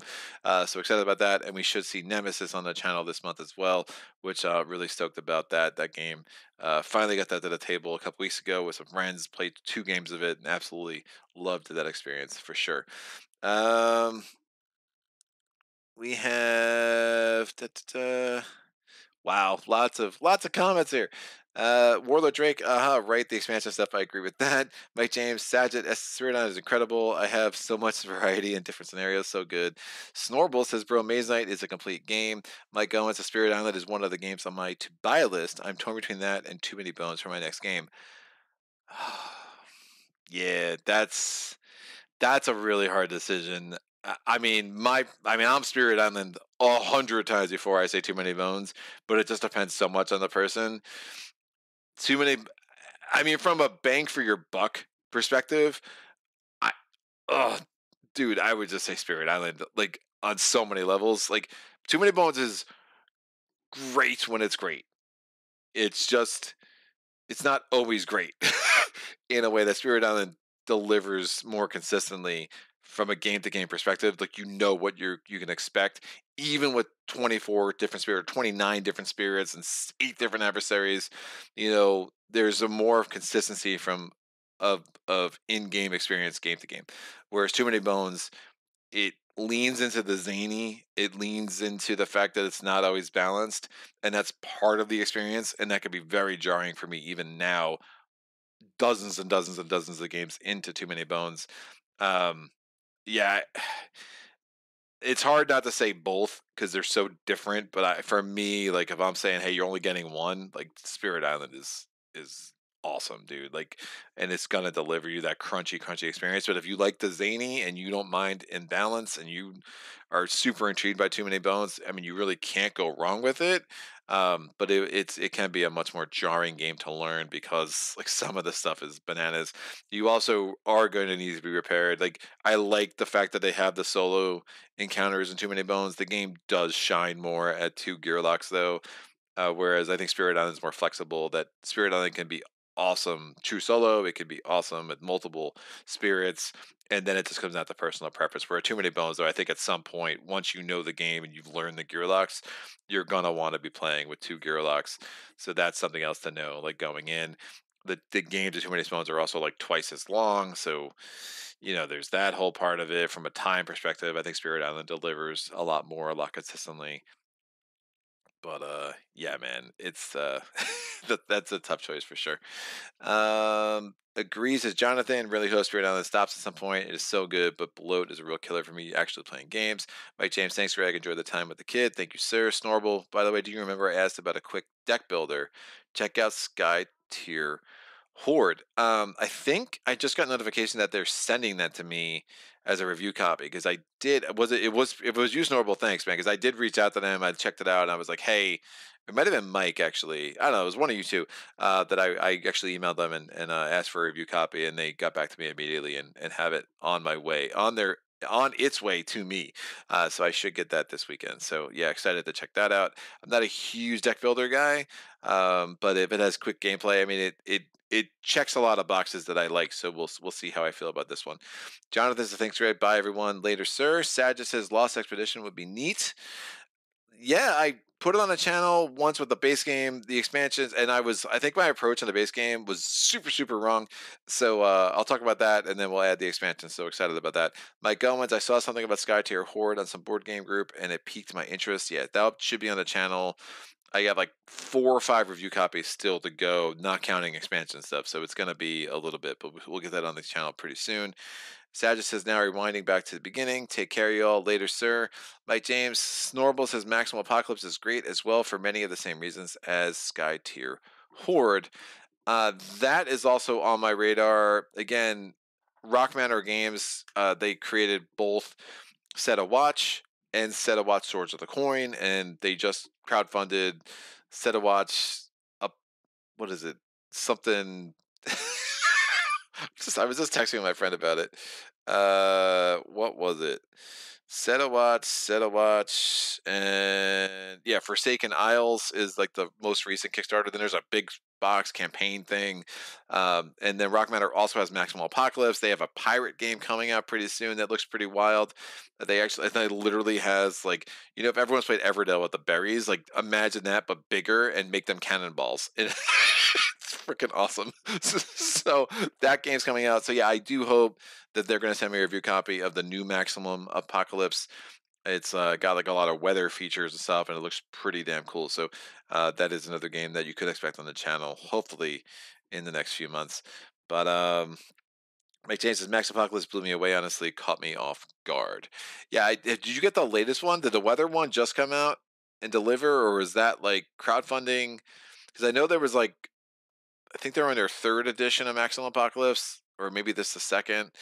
I don't know. It looks really cool, and the art looks pretty awesome. Again, I'm not a used deck builder guy. I bounced off Aeon's End, I had all wave 1 and wave 2 and sold that. Street Masters never hit for me ever. I wanted it to so bad. It was recommended by a patron, and like I love the theme, and I'm like, dude, I'm a kid of the '80s. I grew up with like those freaking movies, those Van Damme movies, and that game should have been a home run for me, and it just wasn't. Oh, just something's really broken about it. So if I can find a good deck builder for a solo game, I would really love that. I mean, Sentinels of the Multiverse was a big miss for me. Like, not a big miss for me. I liked it enough, and I was like, I had no interest in getting the new stuff. I just had the enhanced edition and sold that off pretty quick too. So yeah, deck builders do not exist in my basement for very long. That's for sure. Mike James, I have it on the way. I have the first boxes. Oh, very cool. And Mike Owens, too many games to buy, not nearly enough money to do it all with, or the time to play it, or the shelf space to store it. Mike James says the decks are pre-built. That is for Maximum Apocalypse. Yeah, cool, very cool. Mike Owens, I love deck builders. Marvel Champions is really my foray into board gaming. Nice. Yeah, well, I mean, so when I'm talking deck builders, I'm talking more because, like, I guess Mage Knight's like a quasi deck builder, although I really struggle to put it in that category. Like, I'll play Dominion and Clank and whatever. Dune Imperium doesn't really work for me, but I'll play it. Like, there are games, when I'm thinking deck builders, I'm thinking, like Arkham Horror LCG. It's a different kind of deck builder, right? I mean, Arkham Horror was my number 1 game for a long time, and like I still love that game. I play it co-op. I did sell off the second half of my collection because I like the early cycle so much more for a lot of reasons. So, for me, it was like, you know what? I played through these campaigns enough. I'm just kind of done with them. Let me go. I'm going to keep the earlier campaigns because those are ones I have more nostalgia for them. I like them more. I like those investigators more. So for me, like those games are awesome. I played Marvel Champions, and I think being such an Arkham player, Marvel Champions really just didn't work for me in the same way. And I just don't really have like superhero themes are never going to be a strong fit for me. So like it was like, that's fine, but it felt a little bit too much like Sentinels for me, and I already didn't like Sentinels, so I don't know if I gave it a fully fair shake, right? To me, if I'm going to take one of those LCGs, and I'm talking Lord of the Rings, Marvel Champions, or Arkham, like Arkham's going to win every day for me, for sure. Um, but again, I'm still talking about the early cycles. I'm talking about well, Night of the Zeal is not great, but that's where you start. But after, I mean, Dunwich, Carcosa, Forgotten Age are just three awesome, awesome experiences. I love the story. I love the characters. I love the scenarios. And I just think they're very, very well designed for the most part. So, Sky Tier and Max Apocalypse aren't ANs and deck building. Nice. Cool. That's good to know. That's definitely good to know. Mike Owen says, makes sense. The theme is absolutely one of the biggest draws to me as someone who grew up reading Marvel comics and still does to this day. No, that's awesome. Yeah, man, I definitely have friends who are Marvel or superhero guys, and they love Champions and never invest in Arkham, and that's great. That's great. And yeah, I guess Lord of the Rings is interesting. Again, that's probably another one I didn't give a fully fair shake for because I think you really need to invest a lot more than I would ever want to time wise or financially. But it just felt dated and felt not nearly as interesting or engaging as Arkham. So, I was glad to get it on the channel. Maybe one day I'll get Marvel Champions on the channel. But I just think Arkham, I played so much Arkham for such a long time that it's going to be hard for another LCG to come in and be like, oh, this is great. So yeah, so like I guess that's another kind of deck building, but that's totally different. But yeah, I'm talking more deck building like Dominion Clank, where you start with 10 cards and you end the game with 30, and your whole deck is turned over, right? It's just a very different kind of thing. Well, Mike James, we'll keep you here all day. Left out, off to the kid. Enjoy. Mike Owens literally have put something close to 300 hours of Champions on TTS with my friends. Oh, dude, that's the key part too, man. It's like games that you like. You have that friend group that you can play with. That's awesome, dude. That's such a big part of Arkham for me. I mean, I have logged so many games of Arkham with friends. I don't log solo games. I don't know. I don't want to know that number. No one needs to know that number. That number should never be out in existence anywhere. But as far as like logged games with friends, I mean, Arkham Horror I'm in the hundreds, far above any other game I've played with my friends for sure. So, Mike Owen says, yes, stop talking to us, Greg. Gosh. No, this is cool. This was, it was only 4 rounds. This is great. Yeah, I'm not even at the 3-hour mark yet, right? Cool. Well, look, everyone, I hope you have an amazing Monday night, late, early, whatever time zone you're in, and enjoy your Tuesday. I will be back here on Wednesday. Hopefully you can join me then. Any questions, comments, epiphanies, put them in the comment section below. I'll get back to you as soon as I can. And until next time, happy gaming. Solo.